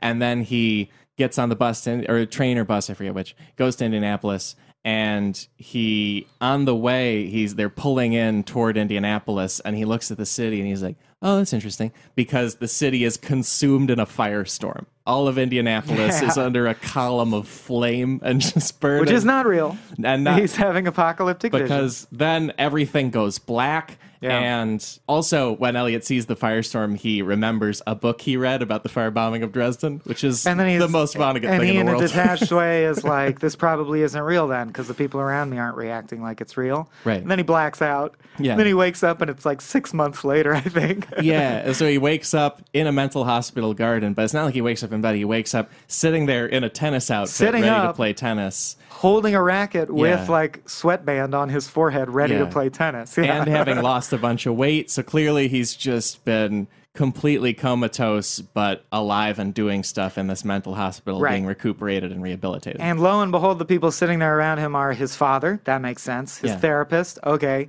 And Kilgore Trout for some reason. And McAllister the lawyer. But that's and McAllister the lawyer, of course, who's there to just help out.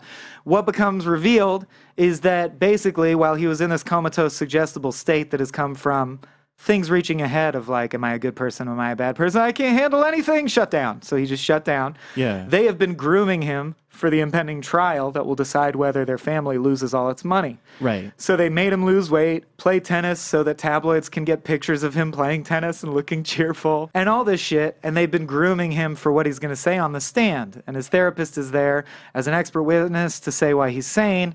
And they also asked, he's like, well, why is Kilgore Trout here? And they're like, don't you remember? You insisted that we find this sci-fi writer you like and bring him out here. Right. And it turned out he was working a shitty job, and we offered him $100,000, so here he is. Yeah. Which is, of course, a nod to how Kurt had to struggle, even though he knows he's a genius, but he had to struggle anyway. And also they hired Kilgore Trout specifically to write the rationale for everything Elliot did. So then Kilgore Trout sums up all of the meaning and intent behind all of the things Elliot has done throughout the book. And really fourth wall-y. If Vonnegut goes like, now Kilgore Trout, who loosely is me, will explain what Elliot was doing and why, and put it in context. Yeah. And so then Trout explains all of this, and they say, well, great, Elliot looks healthy. He's going to be fine. He'll prove he's not insane by just going on the stand and looking good repeating what you just said. Right. And I think it's important to point out, Elliot hears everything Trout is saying and goes like, thanks, man. You just said in real words what I was trying to do, and you're a great writer, so you were able to elucidate it. Wow. Yeah. Whereas Lister thinks, man, you writers, it's crazy how you can bend words to make even crazy nonsense sound believable. Right. I'm so glad we hired this crazy bastard. Right. This is so crazy, it just might work. And what he's saying is like, no, don't you see? Elliot is sane because he believes that human beings have dignity. And Lister is like, ha, yeah, that's the stuff. That's the crazy nonsense we paid you for. Good job. Yeah, I think at one point Lister even says Trout could get a great job in PR, which is funny in the context of Vonnegut's actual life where he worked in PR. He's like, oh yeah, helping people is Christ-like. That's good. That's a good line. Yeah, that's some good bullshit. Yeah, really great. And so Elliot hears all this and says, oh, so hang on. I'm the head of the Rosewater Foundation. You, McAllister, the lawyer, have to do whatever I say no matter what, right? And McAllister says, yes. And Elliot says, and if we work out who is my heir, essentially, that also works out the trial, whether or not I'm insane, right? Right. Okay, so the deal is, if Moshari proves he's insane, Fred will get the money if he is the closest male Rosewater. Meanwhile, I'm not stealing your punchline, Thunder, but I want to say I feel like you skipped a little part of the setup with just that. During the 6 months in the asylum, as you'd expect, all kinds of tabloid rumors swirl around the family and the upcoming trial. One of the most notable for the purposes of what Alex is about to say being that 53 some odd women come forward saying, my child is the son of Elliot Rosewater. When he was touring the country drunkenly, he knocked me up. They're all lies. It's the anti-Cosby story. They really are just people trying to get rich off of... Like, we know Elliot did not impregnate any of these women. Yeah, because we know for sure that he just stopped having sex a long time ago. Because, as his therapist says, all of his sexual energy is focused on forming a utopia. Right. So, take it away, Alex, with the ending. That's huge, yeah. So he says, great, I'm just going to draw up a document that says, my heir is everyone who has said that I fathered their child. I will legally admit I Yeah. fucked all those women. Anyone who says Because they his did. team says, no, we did a blood test on the first accusation of this that inspired all the copycats, and they're definitely not related to you, and we can prove it with all the other ones, so you're fine. And he said, no, regardless of blood tests, anyone who says that their child is my descendant, that's correct. Distribute all the money evenly between them. And so he just gives away other words, everything. They're all my sons. Yeah.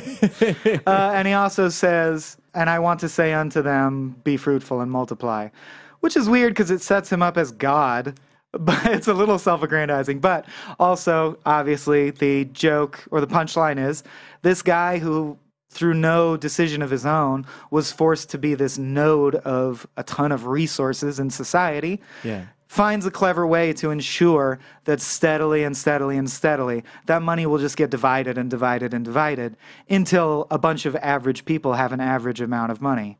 Right. Which is what he wanted in the first place. Because by the terms of it, even more people can say that they're Because their kids. children's children, right. The money is just going to be divided until it's an insignificant sum. Right. But it helped as many people as possible get on their way or have a more pleasant life. Yeah. And then that's the end of the story. It doesn't end with and then a you go, hanging or a suicide. Then you go and couple. occupy Wall Street.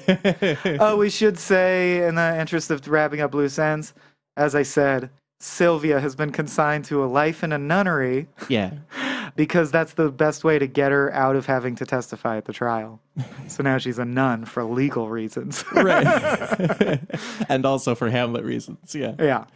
It's a plot that we got into a lot of meaning with it, which is why I think we gave it some time, but it's not super, super crucial. Like you said, the ostensible plot is what will happen to the Foundation, but it's really about everything else that's going on. And even when the book came out, the New York Times reviewed it in 1965, and the reviewer sort of says, this isn't quite a novel to me. It's more just a string of ideas. It's and I a don't series know if that's of quite essays. fair, but it's getting at something that I think is accurate. It's like a series of thematically linked essays espoused by characters who happen to live in the same town. Right, yeah. And bounce off each other a little bit. Yeah. But it's mainly speeches and interesting speeches. Yeah, and letters. They're reasonably intricately fit together, but it's all just that. It's all one legal proceeding that's a light framework. Yeah. Yeah. Do you want to get into a next segment, which is called Kurt Blurt? Blurt. Blurt is the word. Blurt. Yeah, and we hit a lot of the big ones, I think, in the process of summing up the book, especially that very first line of the whole thing, but the first line of the first chapter, where a sum of money is a leading character in the tale about people, just as a sum of honey might properly be a leading character in a tale about bees. I do agree with you that it's a little bit hokey. I think he could have been less punny, but it is such a just, this is what's going on. This is the thing. Yeah. Like it's the clarity works for me. It's effective in that way. I'll agree. Yeah. And I'm going to keep the train rolling. The one I got is, the first one I got was, well, I just wanted to, because we didn't delve into this scene, but the scene at lunch really is really uncomfortable. Yeah. One of the good ones that will give you some color for that sequence is Bunny comes over and says something really catty to Amanita Buntline, and at the same time has his hand on her shoulder and squeezes it so hard that it hurts her. Intentionally, we are led to believe, as like a weird dig. Yeah. Like, you're rich, but I can physically hurt you, which is really aggressive for a lunch. Yeah, really weird. She says, you're hurting me. And he says, oh, I'm sorry. I didn't know that was possible. And she says, good. Bastard. And he says, might as well be. And then he says of the people who are fishing, that's all over, though. Men working with their hands and backs. They are not needed. Then he points to 4 stupid, silly, fat widows in furs laughing over a bathroom joke on a paper cocktail napkin. And look who's winning. And look who's won. Oh, man. Like the game of who gets rich. He's just like, there's a later part where Vonnegut says, like, of the rich people, their lives were just as pointless and worthless and unhappy as the poor people's lives. Don't get me wrong.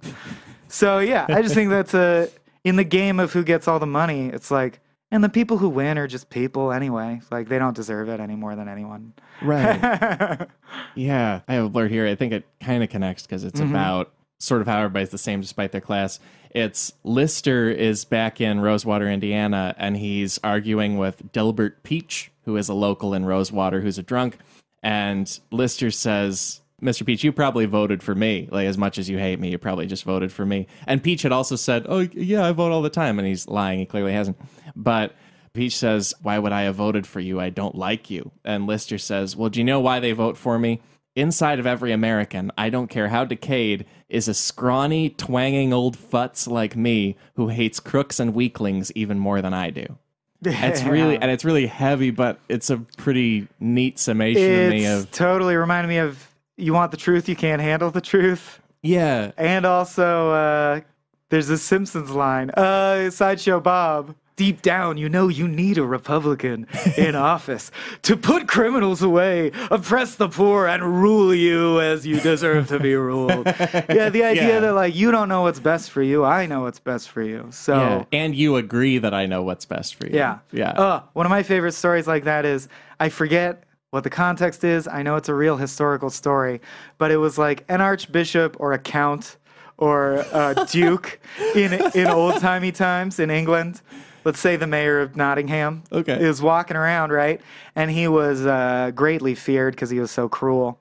And he came up to one of the commoners and is like, you love me, don't you, as your ruler? Do you not love me?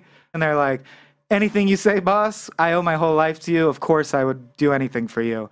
And he's like, and is it because you love me or because you fear me? And they're like, fear, my lord.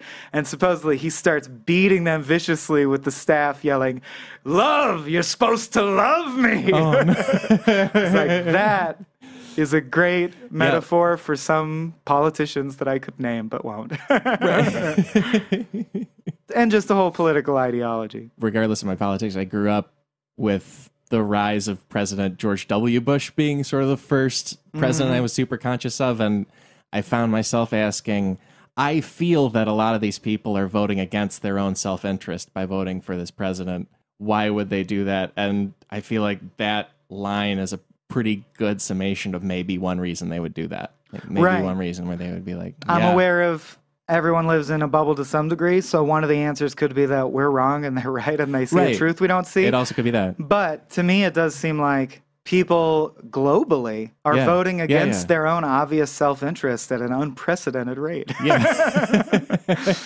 This is not my blurt, but she was drunk and full of chicken and mayonnaise. Isn't that how you want to be? I love that state of being. That was Cynthia, right? Amanita Cynthia after a lunch. Yeah. Is it Caroline? It's when he comes home to find Cynthia on the couch, I think, after the lunch. You know, and she emasculates We've him. been calling her Cynthia, but it's Caroline. That's my bad. I took your cue, so I'm blaming that all on you. That's all on me. All right, but Cynthia is an ancestor of the other Rumfords. Anyway. But my actual blurt I want to pull out right now is from Eliot's letter, one of the many rants. When the United States of America, which was meant to be a utopia for all, was less than a century old, Noah Rosewater and a few men like him demonstrated the folly of the Founding Fathers in one respect. Those sadly recent ancestors had not made it the law of the utopia that the wealth of each citizen should be limited. Yeah. And it's like, oh, dude, I never even thought of that. I'm not trying to take away Warren Buffett's millions. I'm not trying to say we should be socialists and everyone should be the same in a drab gray uniform. Right. But let's say the most money you're allowed to have is $1 billion.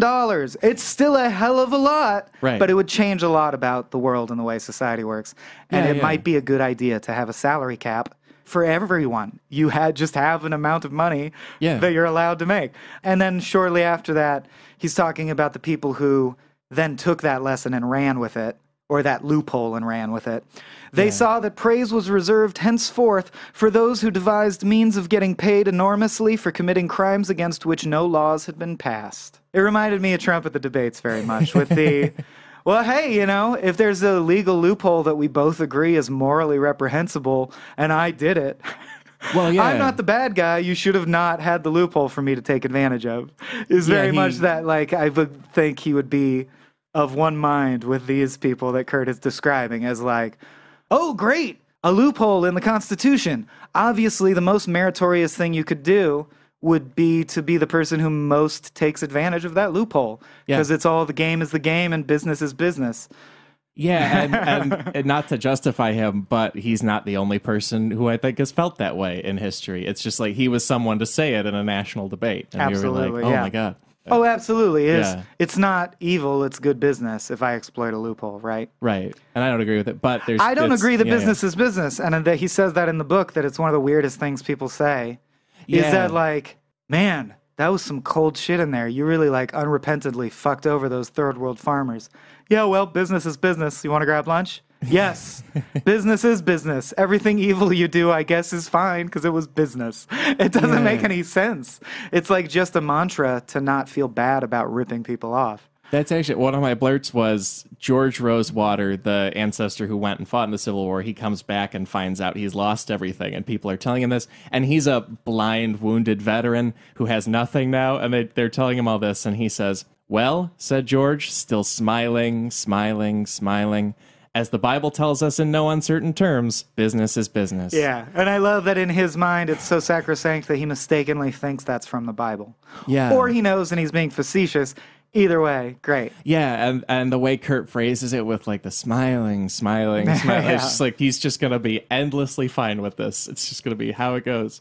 So, as I said, I disagree. One of the Vonnegut themes that comes up a lot is that science is largely bad. Yeah. And robots are largely bad. I don't agree. I think he does a good job highlighting the things that are bad about them, but I don't necessarily agree.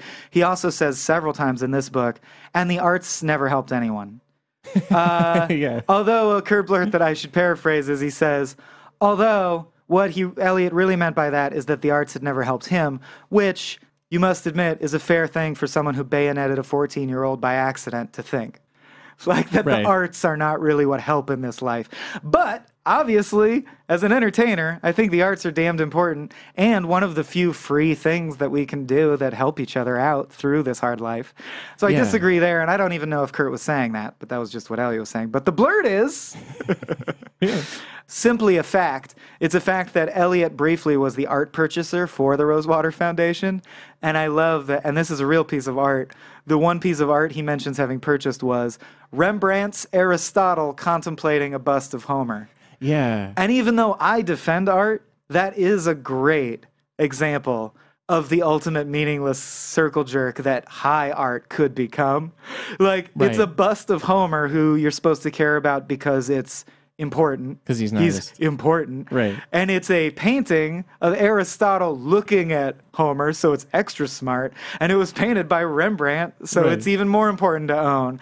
Like, who gives a shit? It's like saying, oh man, did you see that episode where Ryan Seacrest introduced Carson Daly's like show about some other person who doesn't do anything and has no talent?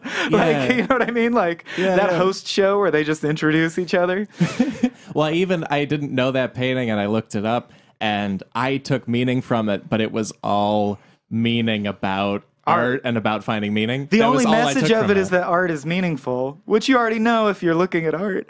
Yeah, and like I took some like the difficulty of it, like, but it's and the lineages, but it's all just like I think Kurt said it one thing about literature should not disappear up its own asshole. Like it's just art going up its own asshole. Yeah, I think I have 2 more blurts. How about you? I have 4 more real fast. Oh yeah. I'll do one and then go. There's one back and forth when Lister and Sylvia and McAllister are meeting. Lister says to Sylvia, "May I ask you a highly personal question?" And Sylvia says, "It's what life does all the time." Nice. It's great. Just phenomenal. Similar, just good writing, but nothing to say about it. When Fred is introduced, his introduction is, he was a portly man, a slop with coffee, gravid with Danish pastry. I love that. Yeah. You're done. You don't need any more description. Also, similarly, just a zinger that's great. Eliot took a drink of Southern Comfort, was uncomforted.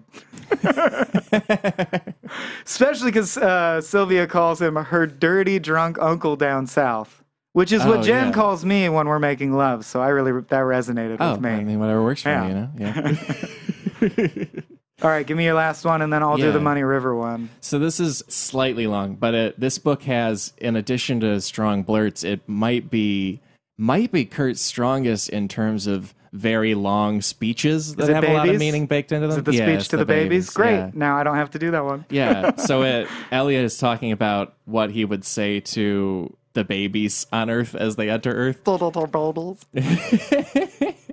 And he's sort of saying, oh, I don't know. And then he says, hello, babies. Welcome to Earth. It's hot in the summer and cold in the winter. It's round and wet and crowded. At the outside, babies, you've got about 100 years here. There's only one rule that I know of, babies. God damn it, you've got to be kind. And that's why babies talk like garbage. First word they hear is God damn it. That's not okay. Yeah, break Get some. your potty mouth out of my unborn child's ear, Kurt Vonnegut. Yeah. Your cussing is wrong. No, one of the best speeches ever written in anything. Obviously, one of my favorite quotes of all time. It's just great. And we should mention, I guess in passing, we skipped just a detail I like is Eliot himself in the story wrote an unfinished novel. About reincarnation. It's the one that I mistakenly said was in Slapstick, although at the time in the first episode I said I could be wrong. It's in this, guys. The novel about how heaven is just like a pool table expanse with a gate on it, and everyone's bored as hell, and they all just want to be reincarnated because it sucks there. That's in this one, it turns out. It's Eliot's book. Okay, my last Kurt Blurt is Money River, which is a symbol used repeatedly in the book, so we could not bring it up. Yeah. And he does a whole long speech. I'm actually going to skip the length of it's a several-page speech, but basically he just says that in America, we thought it was merit-based, and the harder you work, the more likely you were to make money, and that money translates to happiness, and that therefore happiness would shower down upon the people who worked hard and had pure hearts, and life would be good and fair and just. That's not how it works, he says. The way it works is if you know where Money River is, because your dad knows where Money River is. Money River being like Mushari is trying to find. Any place where you can easily make money without trying hard because you're just willing to take the money. That exists, and anyone who finds Money River, them and their children and their children's children, drink out of the river, and they don't tell poor people where the river is. And it's not merit-based. It's just if you know someone. That's all. And the end of it, here comes the blurt, is he says, and when I'm at a party and one of us claims that there is no such thing as the Money River, I think to myself, gosh, but that's a dishonest and tasteless thing to say. So just the idea that, to get rich, you just have a rich friend who puts you on the payroll at some cushy job, and then your kids are rich because of your money. It's all bullshit, is the point. Everyone is a victim of a series of accidents, as are we all. And this whole book, I think Kurt is running into contradictions between that and the way we think about capitalism, just all of the time. Absolutely. It's him muddling around with every possible point of view he could have about the money situation, including his self-doubts about what he thinks about it. Very interesting introspection into. And I would say, man, so timely. Obviously, it's going to be almost always timely. But like if you are passionate or have a lot of emotions about money and financial distribution in the world or in this country, it's a great one to read. It'll spark a lot of ideas, and even lines of thought you may have not agreed with, you might reconsider. Yeah, for sure. And another thing that's great about it I loved is, more than his other ones, I think, it has a million short stories in it that we weren't able to get to. Like every time they mention a Kilgore Trout story, you get the elevator pitch of the sci-fi hook for that story, and they're all good. Like it really reminded me of 100 Years of Solitude, an incredible book where they'll all of a sudden be like, okay, the main thing's happening, then they're going through the jungle, and they find an ancient pirate ship on land hundreds of miles from any water, and then when they search the dry riverbed nearby, all they find is an ancient suit of armor with a locket with hair inside the locket. And then they move on. And you're like, well, what was that about? What happened there? It seems like everyone in Rosewater County could have propelled their own book. Like, there's just a lot to pick up if you want to. I might be segueing very well into a recurring characters thing, because is Diana Moon Glampers? Let's get into our next segment called Recurring Characters I'm Update. Excited. Update. I set them up. Here they are. You Alex them down. So like you say, there's a bunch of them in this one, and one of them is Diana Moon Glampers. And the thing about her is we're going through Kurt's novels chronologically, and also we're going to get to his short stories very soon because of when Welcome to the Monkey House was published. But this is Diana Moon Glamper's second, and as far as I know, last appearance in Vonnegut, because she first appeared in Harrison Bergeron, the short story he wrote in 1961. Gotcha. But she was a totally different character in that. In that, she's a very cruel, totalitarian leader. She's the handicapper general of the United States in an America where everyone is handicapped intentionally to keep everyone equal. Interesting that she appears as the most worthless person in this. Yeah. Maybe that's why she's so keen to handicap everyone. Yeah. Well, I mean, I've read both, and it's impossible for it to be the same woman, but you know what I mean. There could be some theme stuff there. It's probably why the name came to mind for Kurt in general. And then, of course, the probably biggest recurring character in all of Vonnegut, Kilgore Trout. He shows up in this. And he will also come up in Timequake as the main character. He's key character in Breakfast of Champions. Also in those books and in Galapagos, we meet his father and his son, but also there are different versions of his father and different versions of his son in them. He's also a pseudonym for the character who's kind of a Kurt Vonnegut stand-in in Jailbird. So that character is writing books, and one of his pen names is Kilgore Trout. I haven't read that either. I'm looking forward to it. And then Kurt also calls Trout on the phone in Man Without a Country. There's just, he's all over his work from here on. Yeah, someone dates a Rumford. In one of the life stories, one of the people dated a Rumford. The Rumfords always obliquely token, but don't do anything. And I also thought one of the great ones for this segment is he mentions Tralfamadore when he's talking to the sci-fi convention authors. And it's not, that one I think is more than just a passing reference, because he says, sci-fi authors, you only write about crazy aliens. You don't have to go to Tralfamadore to see a crazy alien. Look at this strange creature we call the American millionaire. Yeah. I can write a check, and then he does, for $200 for every person in this room, and you can go cash him today. That's crazy. Blah, blah, blah, blah, blah. Yeah. But what I love about that is, if you'll recall, Tralfamadore is using an invisible ray to control every aspect of society. So to compare rich people to Tralfamadorians is especially resonant and cool. Right. They use an invisible ray to control all of society. Because money's the ray. And money. Amazing. Financial influence is the ray. Oh, and also with Trout, he is sort of an interesting figure because he's clearly a Kurt stand-in in a lot of ways, and sort of the science fiction element of Kurt's work. And also he, according to, I got a book called The Vonnegut Encyclopedia. It's by Mark Leeds, and it is just cross-referencing and indexing for all of the things in Vonnegut. And he lists 44 different fictional stories by Kilgore Trout across all of Vonnegut's work. So that's just constantly Kurt's outlet for all of his science fiction impulses. Do they all exist? Like, have they all been written? No, most of them I are assume pitches. are just titles, right? Yeah, most of them are sort of pitches briefly outlined, like in this book often. We should start a thing on our Facebook page where we write Kilgore Trout's, like what we think they would have been. So, write Kilgore Trout short stories. And also, speaking of sci-fi writers, as much as Trout is an analog to Vonnegut, Vonnegut says in his letters and in life that Trout is based more directly on Theodore Sturgeon, who's a big sci-fi writer, and who Kurt felt was criminally underappreciated throughout his very prolific career as a sci-fi writer, because he wrote a letter to one of Sturgeon's daughters in, where is it here, 1999. If you know what I'm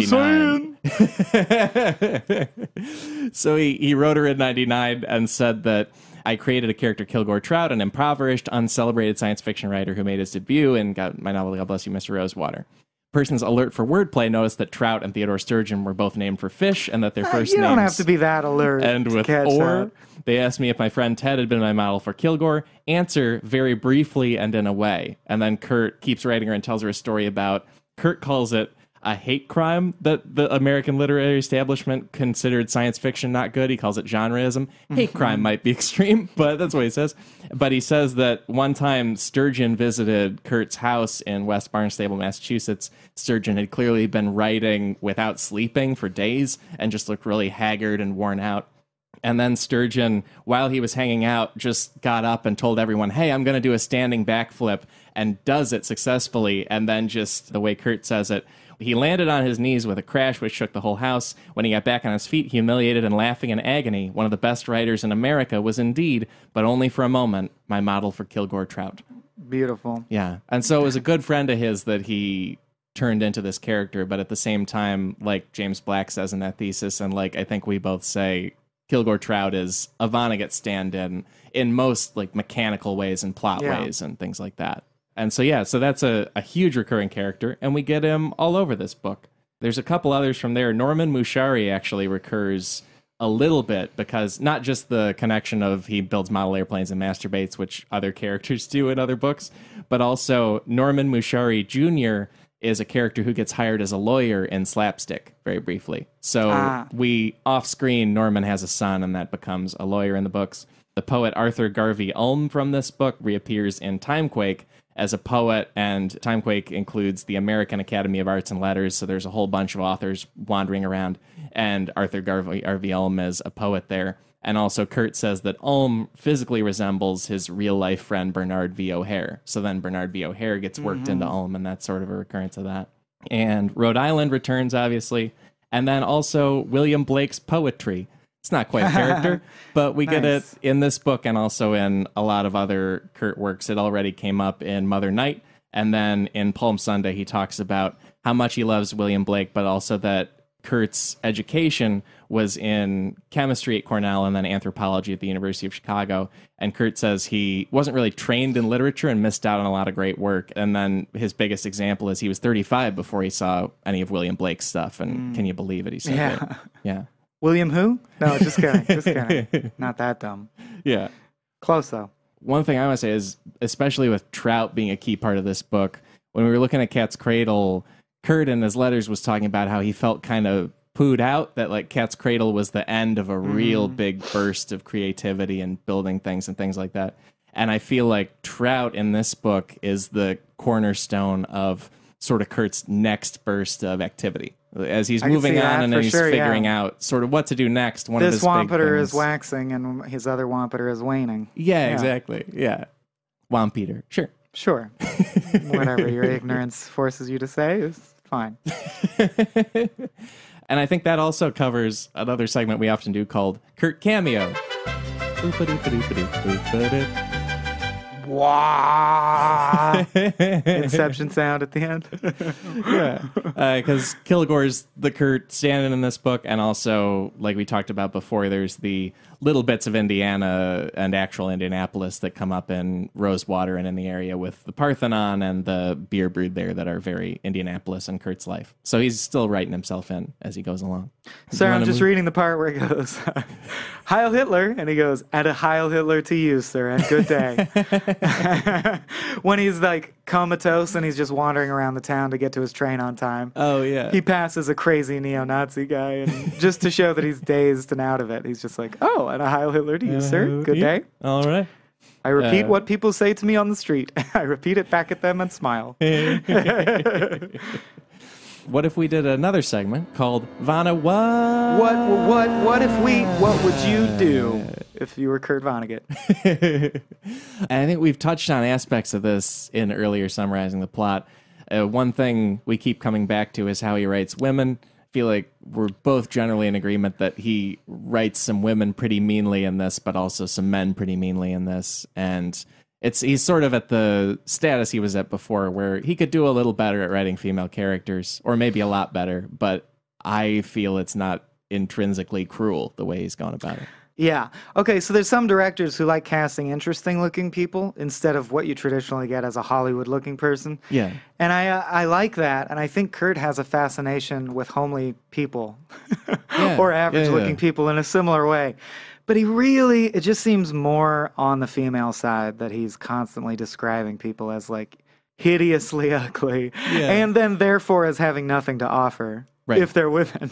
Like, I think when Sylvia has her mental breakdown, her therapist tells her, stop worrying about poor people. You got to get out there and have fun before your looks fade. They're going to be gone soon. Then what'll you do? You'll have nothing to offer anyone. But yeah, VonneWHAT, I wanted to shout out that I don't even really count because, as was pointed out astutely on the Facebook page, I think, characters being racist is not necessarily a VonneWHAT. You know what I mean? Or sexist or anything. That's a good point. It's interpretation of the subtext. And admittedly, we could be wrong about our interpretation. But when I bring up a VonneWHAT, it's because I think it was something where, like, if my grandpa said it, I'd be like, come on, Grandpa, we don't say that anymore. It's 2016. So this isn't that. It's just a character being problematic, but I thought it was really funny, which is Sylvia on the phone asks how he's doing and where he is, and he's like, I'm in a bathroom. He loves graffiti on bathroom walls. He's like, you won't believe what I just read. It's really beautiful. And she's like, what's that? And he's like, it says, Sheila Taylor is a cock tease. I'm sure it's true. And I'm like, why are you sure it's true? Right. I don't get the second part. The second part is what I don't get. I'm sure it's true. Yeah, really thrown by that. Yeah. Why no? The other maybe VonneWHAT is that he does some really negative descriptions of the townspeople in Rosewater. Mm-hmm. The more I look at them, I think it's pretty harsh, but also he's not going full on, let's say the movie Precious with it. Like there are worse lives than the ones he's describing. He's just doing them harsh enough to get his point across and not going, not wallowing in just total misery, I think. It's one of the things that injects a lot of doubt in it for me, because I think he's so big on how ugly and worthless they are to show that as a human being who's nice, goddammit, babies, you should even care about the most worthless possible person you can imagine. But it's a double-edged sword because it comes off as mean eventually when he's just like, and the poor and homeless really are worthless. They're just useless and worthless and all about to commit suicide because they know they're no good for anything to anyone. And I think I get his point and where he's coming from in terms of macro trends and society and people who are forgotten. But I do think, unlike some maybe more emotional writers, he's forgetting the little moments of love between family or, the little nice moments that make life worth living. It's kind of harsh just to say. He introduces many characters who he flat out says, like, and almost anyone with reason would agree that it would be better if this person just hung themselves. He, says that about people. And you're like, I don't know that that's true. But it's funny because he's saying it because he wants to show how much empathy Elliot has. Right. But at the same time, it highlights kind of a lack of empathy on his part. Yeah. There's a point where he's describing a high school boy relatively early in the book. And it's through Elliot's voice, but he's watching this high school student in Rosewater walk by, and he says, he often carries birth control devices in his pocket, which many people find alarming and disgusting. The same people find it alarming and disgusting that the boy's father did not use birth control devices.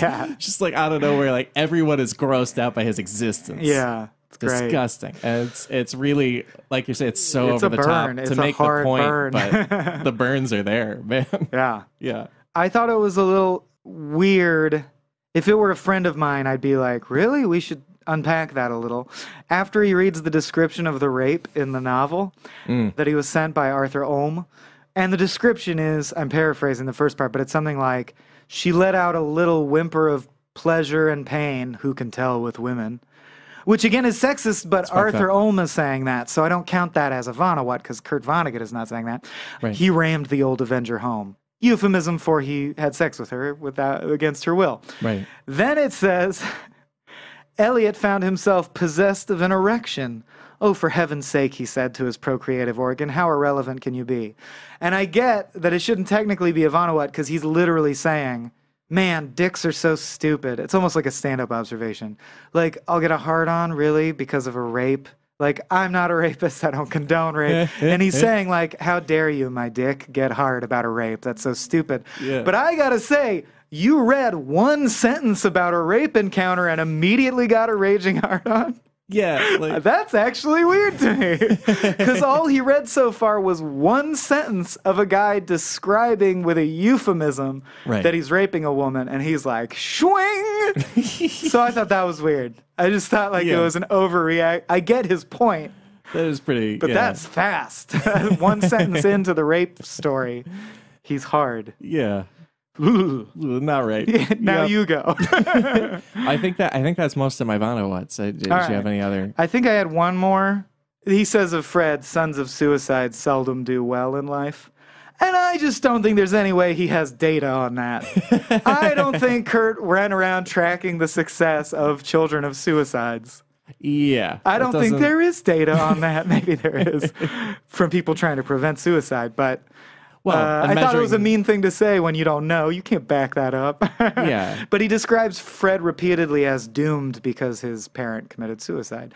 And I admit it's sad, but I don't think you live under a pall where your life can never go well. Yeah, calling anyone doomed because of something like that is a little harsh. Yeah. Yeah. The VonneWHAT that always occurs to me, especially about women, but about a lot of people, is he writes people off entirely. Yeah. And he does it for noble reasons because he's just using it's a fake person, so he's not like insulting them. Yeah. But he writes people off entirely to use them as a symbol.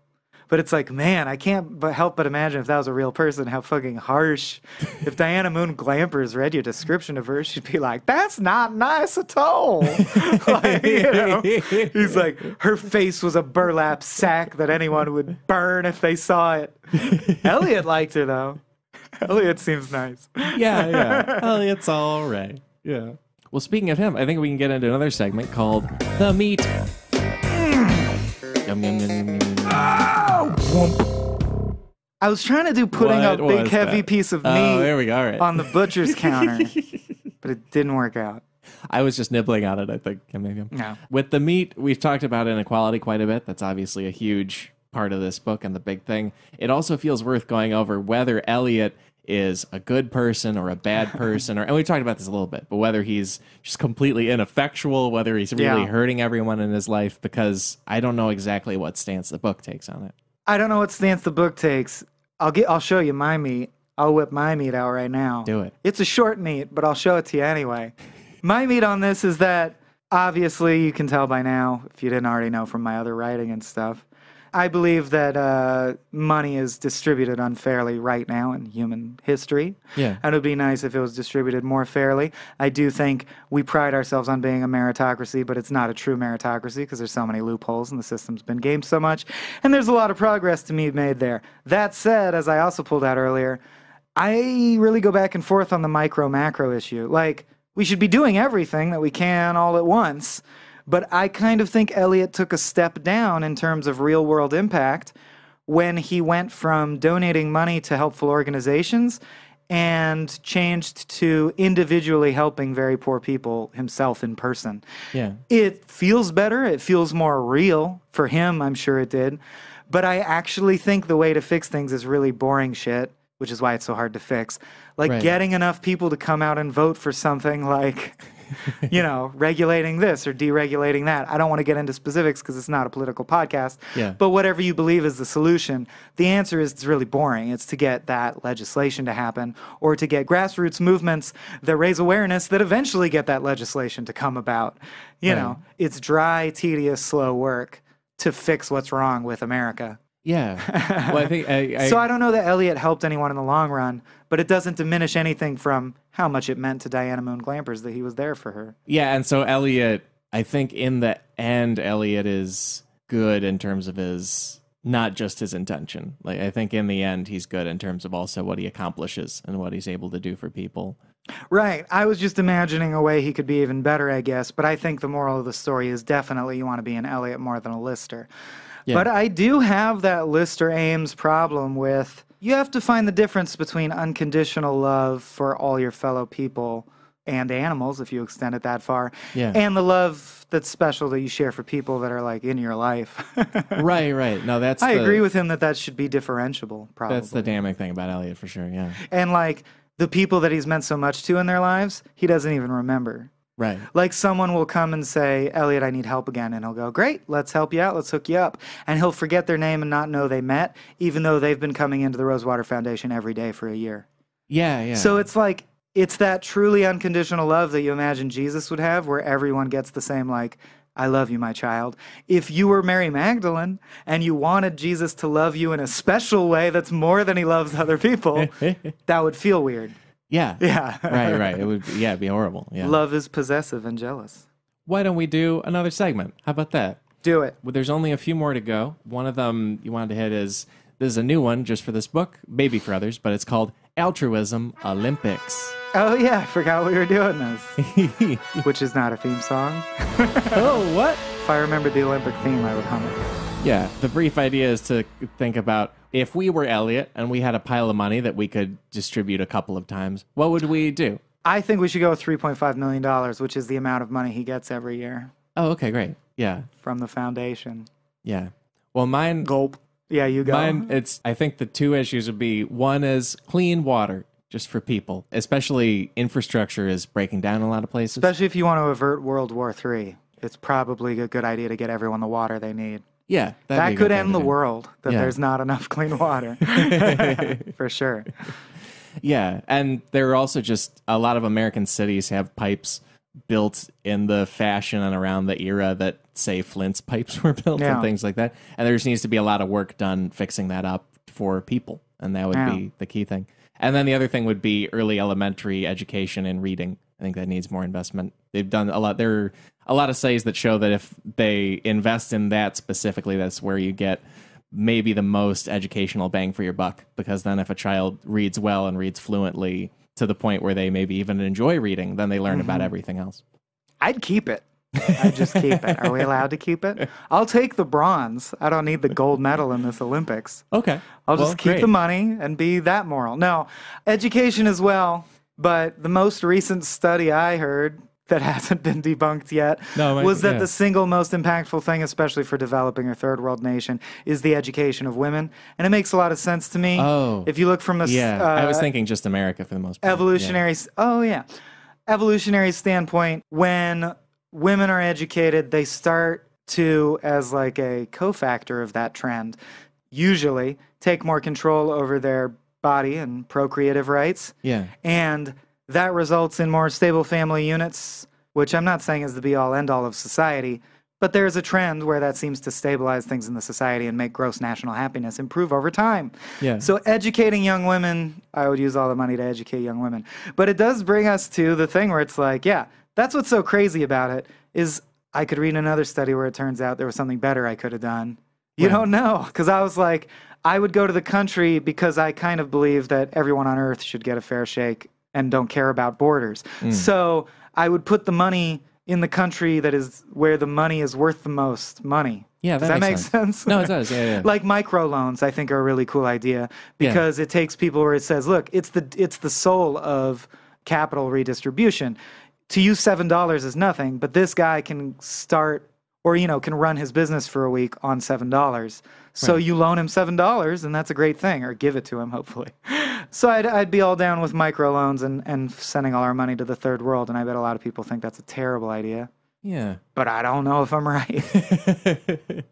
Well, it does, even just free markets, like it makes a lot of sense in terms of, like you said, that bang for a buck. Yeah. Yeah. We solved it. Where you both win gold. Economic iniquity is done. Yep. Why don't we move to another segment for this text called Kurt Vonnegrades. Vonnegrades. Let's give those grades. Yeah. We went in different directions, but I think it worked like a Dolby sound or whatever. Yeah. So as we've said before, in Palm Sunday, Kurt graded a bunch of his books relative to himself. In this case, with God Bless You, Mr. Rosewater, he gave himself an A, which is the same grade he gave to Sirens of Titan, Mother Night, and Jailbird. Straight up A. Agree. I'll give it straight up the A as well. Yeah, complex, challenging. If it was just a shade less transparent that it was a loosely connected selection of rants about the economy, I'd go for that plus. But I still think it's an A because when I read it, I can tell, the plot driving forward's not the focus. So if you accept it on its own terms, it's a collection, it's an exploration of this theme. I can't imagine a better version of it. Or a film version for that matter. I think it's notable that we're not really going to talk about a film version this time because it makes a better book. It wouldn't be that great as a movie, I don't think. It'd be hard to do, yeah. Yeah. And that's interesting. Well, we can get into that. Sure. Grade-wise, I think I would give it like a B plus or so. Right. And I like it quite a bit. I think the theme of inequality and the way he attacks it, it's super important. It's super well done. It is so loose, though. There is parts in the middle that dragged somewhat for me, and it's not quite... It just didn't quite hit on the level that some of his other ones have. All right. Well, we are enemies now. But it's pretty well done. Yeah. And this is the last episode of the podcast. We'll Bye. Fight later. No, come back. What's up, door? But those are great. And I can see why you'd rate it higher, for sure. Yeah. I'm waiting to give him a D. I really want to just come in and hate something, but I don't think it's going to happen. Yeah, that hasn't quite... Yeah, it might be a while or never. We'll see. And yeah, we can move. We aren't going to dive way into it, but our next segment called Movie Time. I didn't know we were doing this segment, so I'm not prepared. But I in general agree with you that I think it would be hard to put together as a movie and hard to make. I did think the one person who I think could do a pretty good job maybe of making it might be Scorsese. Because I thought you might go McKay again because of Big Short. Yeah, somewhat him. But I think because this book has a lot of speeches, a lot of quick runs through family history, and a lot of no need to develop characters. any female characters, which Scorsese needs if he's going to do a movie. Right. And so he could really Goodfellas a lot of the speeches and the movements through time and and then this happened and then that happened. And I also feel like it has that huge shift toward the end where Indianapolis is bathed in fire and then he wakes up in a mental institution. And that reminded me of Raging Bull a little bit, where there's suddenly that big break and suddenly we're in a new situation. And I almost imagine the whole first chunk of the story in black and white and then in color at the end kind of transition. I can see that. I guess that's why I think it doesn't work, though, is it cuts and it's 6 months later. And then if it were a film scene, within 3 minutes, the main character solves the challenge just by saying something. Yeah. Do you know what I mean? Just from screenwriting rules, that's a very flaccid, lame ending. That there's a problem set up, you cut, it's 6 months later, the main character narrates what the solution's going to be, end of movie. Right. You want a guy in the rain with a boombox or something exploding. You want something to happen, that's all. Yeah, and I almost feel like the Mother Night movie ran into some of that, where there's elements of the way that plot is structured where there's things movies do that I feel... But it's got that full stop at the end that saves everything. Not necessarily, but helps. I mean, if you at least have the main character kill themselves at the end, it feels like something. Yeah. Well, and as far as making a movie, this book, Movie Time, is worth doing to an extent because Kurt sure felt like it should be a movie. The book was published in 1965, and if you care, as a hardcover through Holt, Reinhardt, and Winston, who also did Cat's Cradle. And he published it in 1965, and according to his letters, he was almost immediately trying to get it made as a movie. He writes in 1965 to Jane that he sent off a big treatment of the movie to someone named Harrison. I don't know exactly who. Okay. Someone in Hollywood. Bergeron. But apparently that worked its way to Alan J. Pakula? I don't exactly know. But he's a very big figure in Hollywood in the late 20th century. He produced To Kill a Mockingbird. He directed Parallax View. He directed All the President's Men. He was a big deal. Mm-hmm. And they apparently had a big deal set up with him.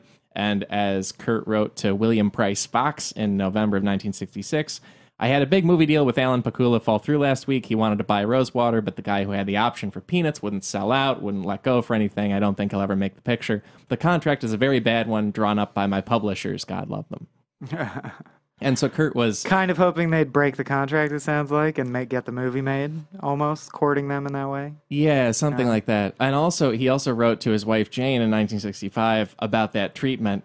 He said, it's full of brand new Rosewater lines and situations. Had to be, since a book is a book and a film is a film, it's kind of a sequel. So I think even Kurt wanted to make it a movie, but also felt that it would have needed a lot of rewriting and changing to work as a movie, which is an interesting thing for an author to be able to recognize. For sure. And think. So since then, as far as we know, no one's made a film of it. And get cracking, listeners. Go for it. From there, let's get into another segment about other texts called Related Reading. Flippy, flippy, flippy, flippy, flip. Outside texts. This one, we've got a bunch of them for it. I can lead with my own Bradbury, which I do. I picked out a really short thing. It's called The Taxpayer, and it's one short chunk of the Martian Chronicles. And it's only a page or two, but it's a little vignette about a guy in Ohio who says, everybody else is going to Mars, why not me? I'm a taxpayer, I'm a citizen. And it could have been very How come you comic. can put a man on the moon, but you can't make my shoes smell good? It could have been written very funny or very sad or anywhere in between, but it's just sort of a little brief vignette about how it feels to be a person who's not getting everything they feel they ought to out of their society as it's doing these amazing things maybe elsewhere. Yeah. Nice. And it's really well written because it's Ray. I'll get my obligatory Harlan Ellison short story out of the way. This time it's On the Slab. One of his most celebrated short stories, if you've heard of him. It might have been because of that. Although it was probably because of I Have No Mouth and I'm a Scream, but it could have been because of this. On the Slab, the story of a person who finds buried in their farm the dead, petrified body of a giant, 80-foot tall person who turns out to be Prometheus, the ancient Greek god, and a bunch of stuff happens. That's the end of that. Wow. Right back at you. That sounds awesome. Well, I can't anymore is the Right. punchline. That's It's the very whole thing. short. Yeah. That's great. I would also mention it earlier in that tweet from Evan Billings, the short story Microcosmic God by Theodore Sturgeon. Nice. It's about a scientist who is brilliant and discovers everything he can. And it is a situation where the scientist realizes that he's like anybody else. He's standing on the shoulders of giants. All his discoveries are based on partly other people's work and inspiration and bouncing off that. And he's out of people to work with because he's too intelligent. Okay. So he starts breeding a super species that will be smarter than us and think of new things. And then he can work with them. Nice. Like he starts breeding, collaborating. He doesn't imagine species. that they might be like, we have no need for you. Yeah. And so the Doesn't story think goes ahead. from there. Yeah. And it's pretty amazing. It's a really good short. Nice. Yeah. Staying on the theme of short stories, The Giving Plague by David Brin. I believe it's the opening short story of the book Otherness, which I've mentioned before. On this podcast, The Giving Plague is about a scientist who discovers that as society has advanced and become more and more humane and altruistic, like on the whole, the key factor he uses to prove his case is people give blood more and more, which is a purely altruistic thing, just like being a volunteer firefighter. He discovers that the reason we do that is because since the dawn of time, there has been a virus that affects the human brain and lives in the human bloodstream that is slowly spread to be in every single human, and it makes us more altruistic. And the only reason it does that is to encourage us to share blood so that there will be more of it. So it is benign. It doesn't make you sick or anything. It just makes you altruistic, and that's the only reason people aren't still like animals crushing each other's skulls for the delicious brains inside. Yeah. So it posits the question of, would you want the world to be a better place if it was because you were all slaves to an outside entity? Like if Tralfamador's ray made the world a good place, would you want that? That's an awesome premise. It's a good dichotomy explored in films like The Matrix, but explored with a lot more subtlety and tact, I think, in The Giving Plague. That sounds amazing. I got two more. What do you got? I have one more, and it's a David Brin thing. Oh, awesome. It is a novel of his called The Practice Effect. Don't know it. It's a little bit of an oblique one where the premise is that someone from our world ends up on a world where the difference is that entropy is kind of the opposite. So the way things work is as you use something more, it gets nicer. And so and cleaner and more ordered. yeah, and better and more functional. And the only way to get something good is to make it and then use it a whole bunch rather than like making it and keeping it nice. It's the way practicing a skill works. You Yeah. have to start with a piece of shit and hone it. Yeah, exactly. Nice. And so their society on this world is this, I would call horrible feudal society where there's a few very rich people and they're rich because they have tons of servants to practice their stuff for them all of the time. Yeah. They keep using their axes and stuff. To make it nice, yeah. And so it, among other things, is sort of flips. It's a completely different version of a very unequal society. And so it's a nice lens into ours because you think it kind of takes you out of ours to think about ours. Cool. Yeah. Well, I'll skip right over Transmetropolitan by Warren Ellis because a lot of people listening probably know it. But it's a great series of graphic novels that follows sort of Hunter S. Thompson sound-alike in a dystopian future ruled by mass media and corporation. Cool. It's kind of like Hunter S. Thompson meets Black Mirror a little bit, and it's a lot like Mr. Rosewater because the plot is nothing more than an excuse to have a bunch of interesting essays and observations about society and society's trends. Right. And then I'm going to close mine out with the only full actual book I'm going to recommend this time by Robert Lynn Asprin called The Cold Cash War. Aspirin, always. I love always aspirin, and so does Kurt. And The Cold Cash War is a great one-off he wrote, very short, that sort of takes these themes to a much more literal, like sci-fi Starship Troopers fighting place. So in the future, cultures don't fight because it's inhumane to take life. Like we've evolved to the point where we don't murder anymore, including wars. We don't have soldiers. What we've agreed to do is all wear really fancy laser tag outfits that when you get shot in a limb, it freezes it immobily. Oh. If you've read Ender's Game, they use the same technology. Yeah, but yeah, if you get shot, you become frozen and immobile. And at the end of a battle, which is agreed upon, like we'll have a battle on this day at this place, they tally up how many people you killed, and the loser has to pay an amount of money. Like you get points, right? Oh. So if you lost more men, the losing country owes you $20 billion. And basically wars are fought by bankrupting the other countries. But what's fucking crazy is then he does a great job of exploring crazy shit that would happen as a result of that. Like, it's a whole new revolution of violence when they realize what we need to be doing is assassinating the leaders of these corporations. And so they start doing that. Or like really dedicated soldiers start burying themselves alive if they get hit, so that their score won't get docked from their team's overall score. So it just explores all the angles of like literally equating life to money only. And if cultures were willing to be like, look, we all admit money is life. Let's have war using only money. That's amazing. And it's fun. It's cool. Yeah. So cool. That's all I got. Yeah. Well, and I think we can move to the last segment, I think, but it's called Vonnegut News. Nice and naughty.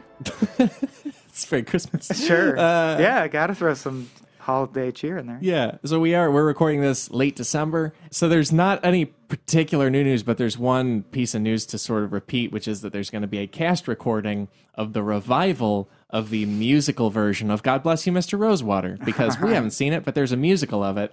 And there will be a text-only game of the musical, of the comic, of a painting of God Bless You, Mr. Rosewater, and we're all really looking forward to it. The one adaptation. But it's a fascinating piece of work to me because it's a musical that was made in 1979 originally, and the music is by Alan Menken and the lyrics were by Howard Ashman. And Menken and Ashman are a huge deal if you like their other stuff, because that's Little Shop of Horrors, that's Disney's Little Mermaid, Disney's Beauty and the Beast, and then parts of Aladdin. Ashman died of AIDS in the early 90s, but their run of work is a lot of stuff you know. And this Vonnegut musical that very few of us have ever heard or seen.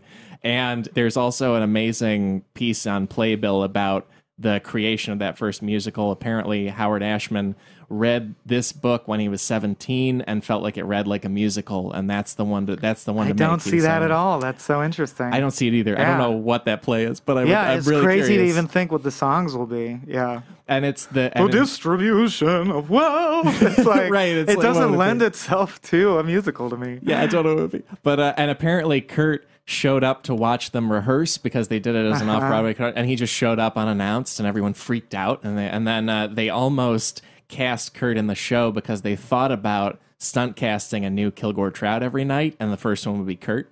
That's funny. Which is an amazing idea. They didn't end up going through with it. But that play... The last one would be an actual trout. Right. And then they closed the show. That would ruin the show.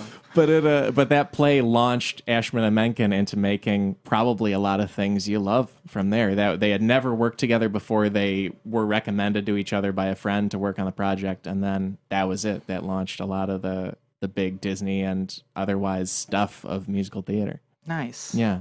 And so the revival they did, the cast had Santino Fontana from Crazy Ex-Girlfriend as Elliot. They had Skylar Astin from Pitch Perfect as Mushari, and then they had James Earl Jones as Kilgore Trout, which, again, don't know how that would work, but great. Let's see. So that album is going to be out at some point. We can all hear that music, and we'll probably check it out. Yeah. And I think that's all for God Bless You, Mr. Rosewater. What a book. This was great. What a time. And if you're keeping up with us, we're looking at chronologically, the next big published thing is Welcome to the Monkey House in 1968, and that was sort of a reboot, revamp of Canary in a Cat House, which was much earlier, but it's a collection of Vonnegut short stories. That's going to be our next episode, is Welcome to the Monkey House. And our first short story collection. And our first set of short stories. Anything that's not a novel, really. Yeah. How Kurt handles short form. Yeah. And that'll let us range across a lot of his years of work, from before any of his novels to into the late 60s, which will be really great. It will. So that's next up for us, and thank you for listening. And thanks, guys. You're the best Vonne friends. It's true.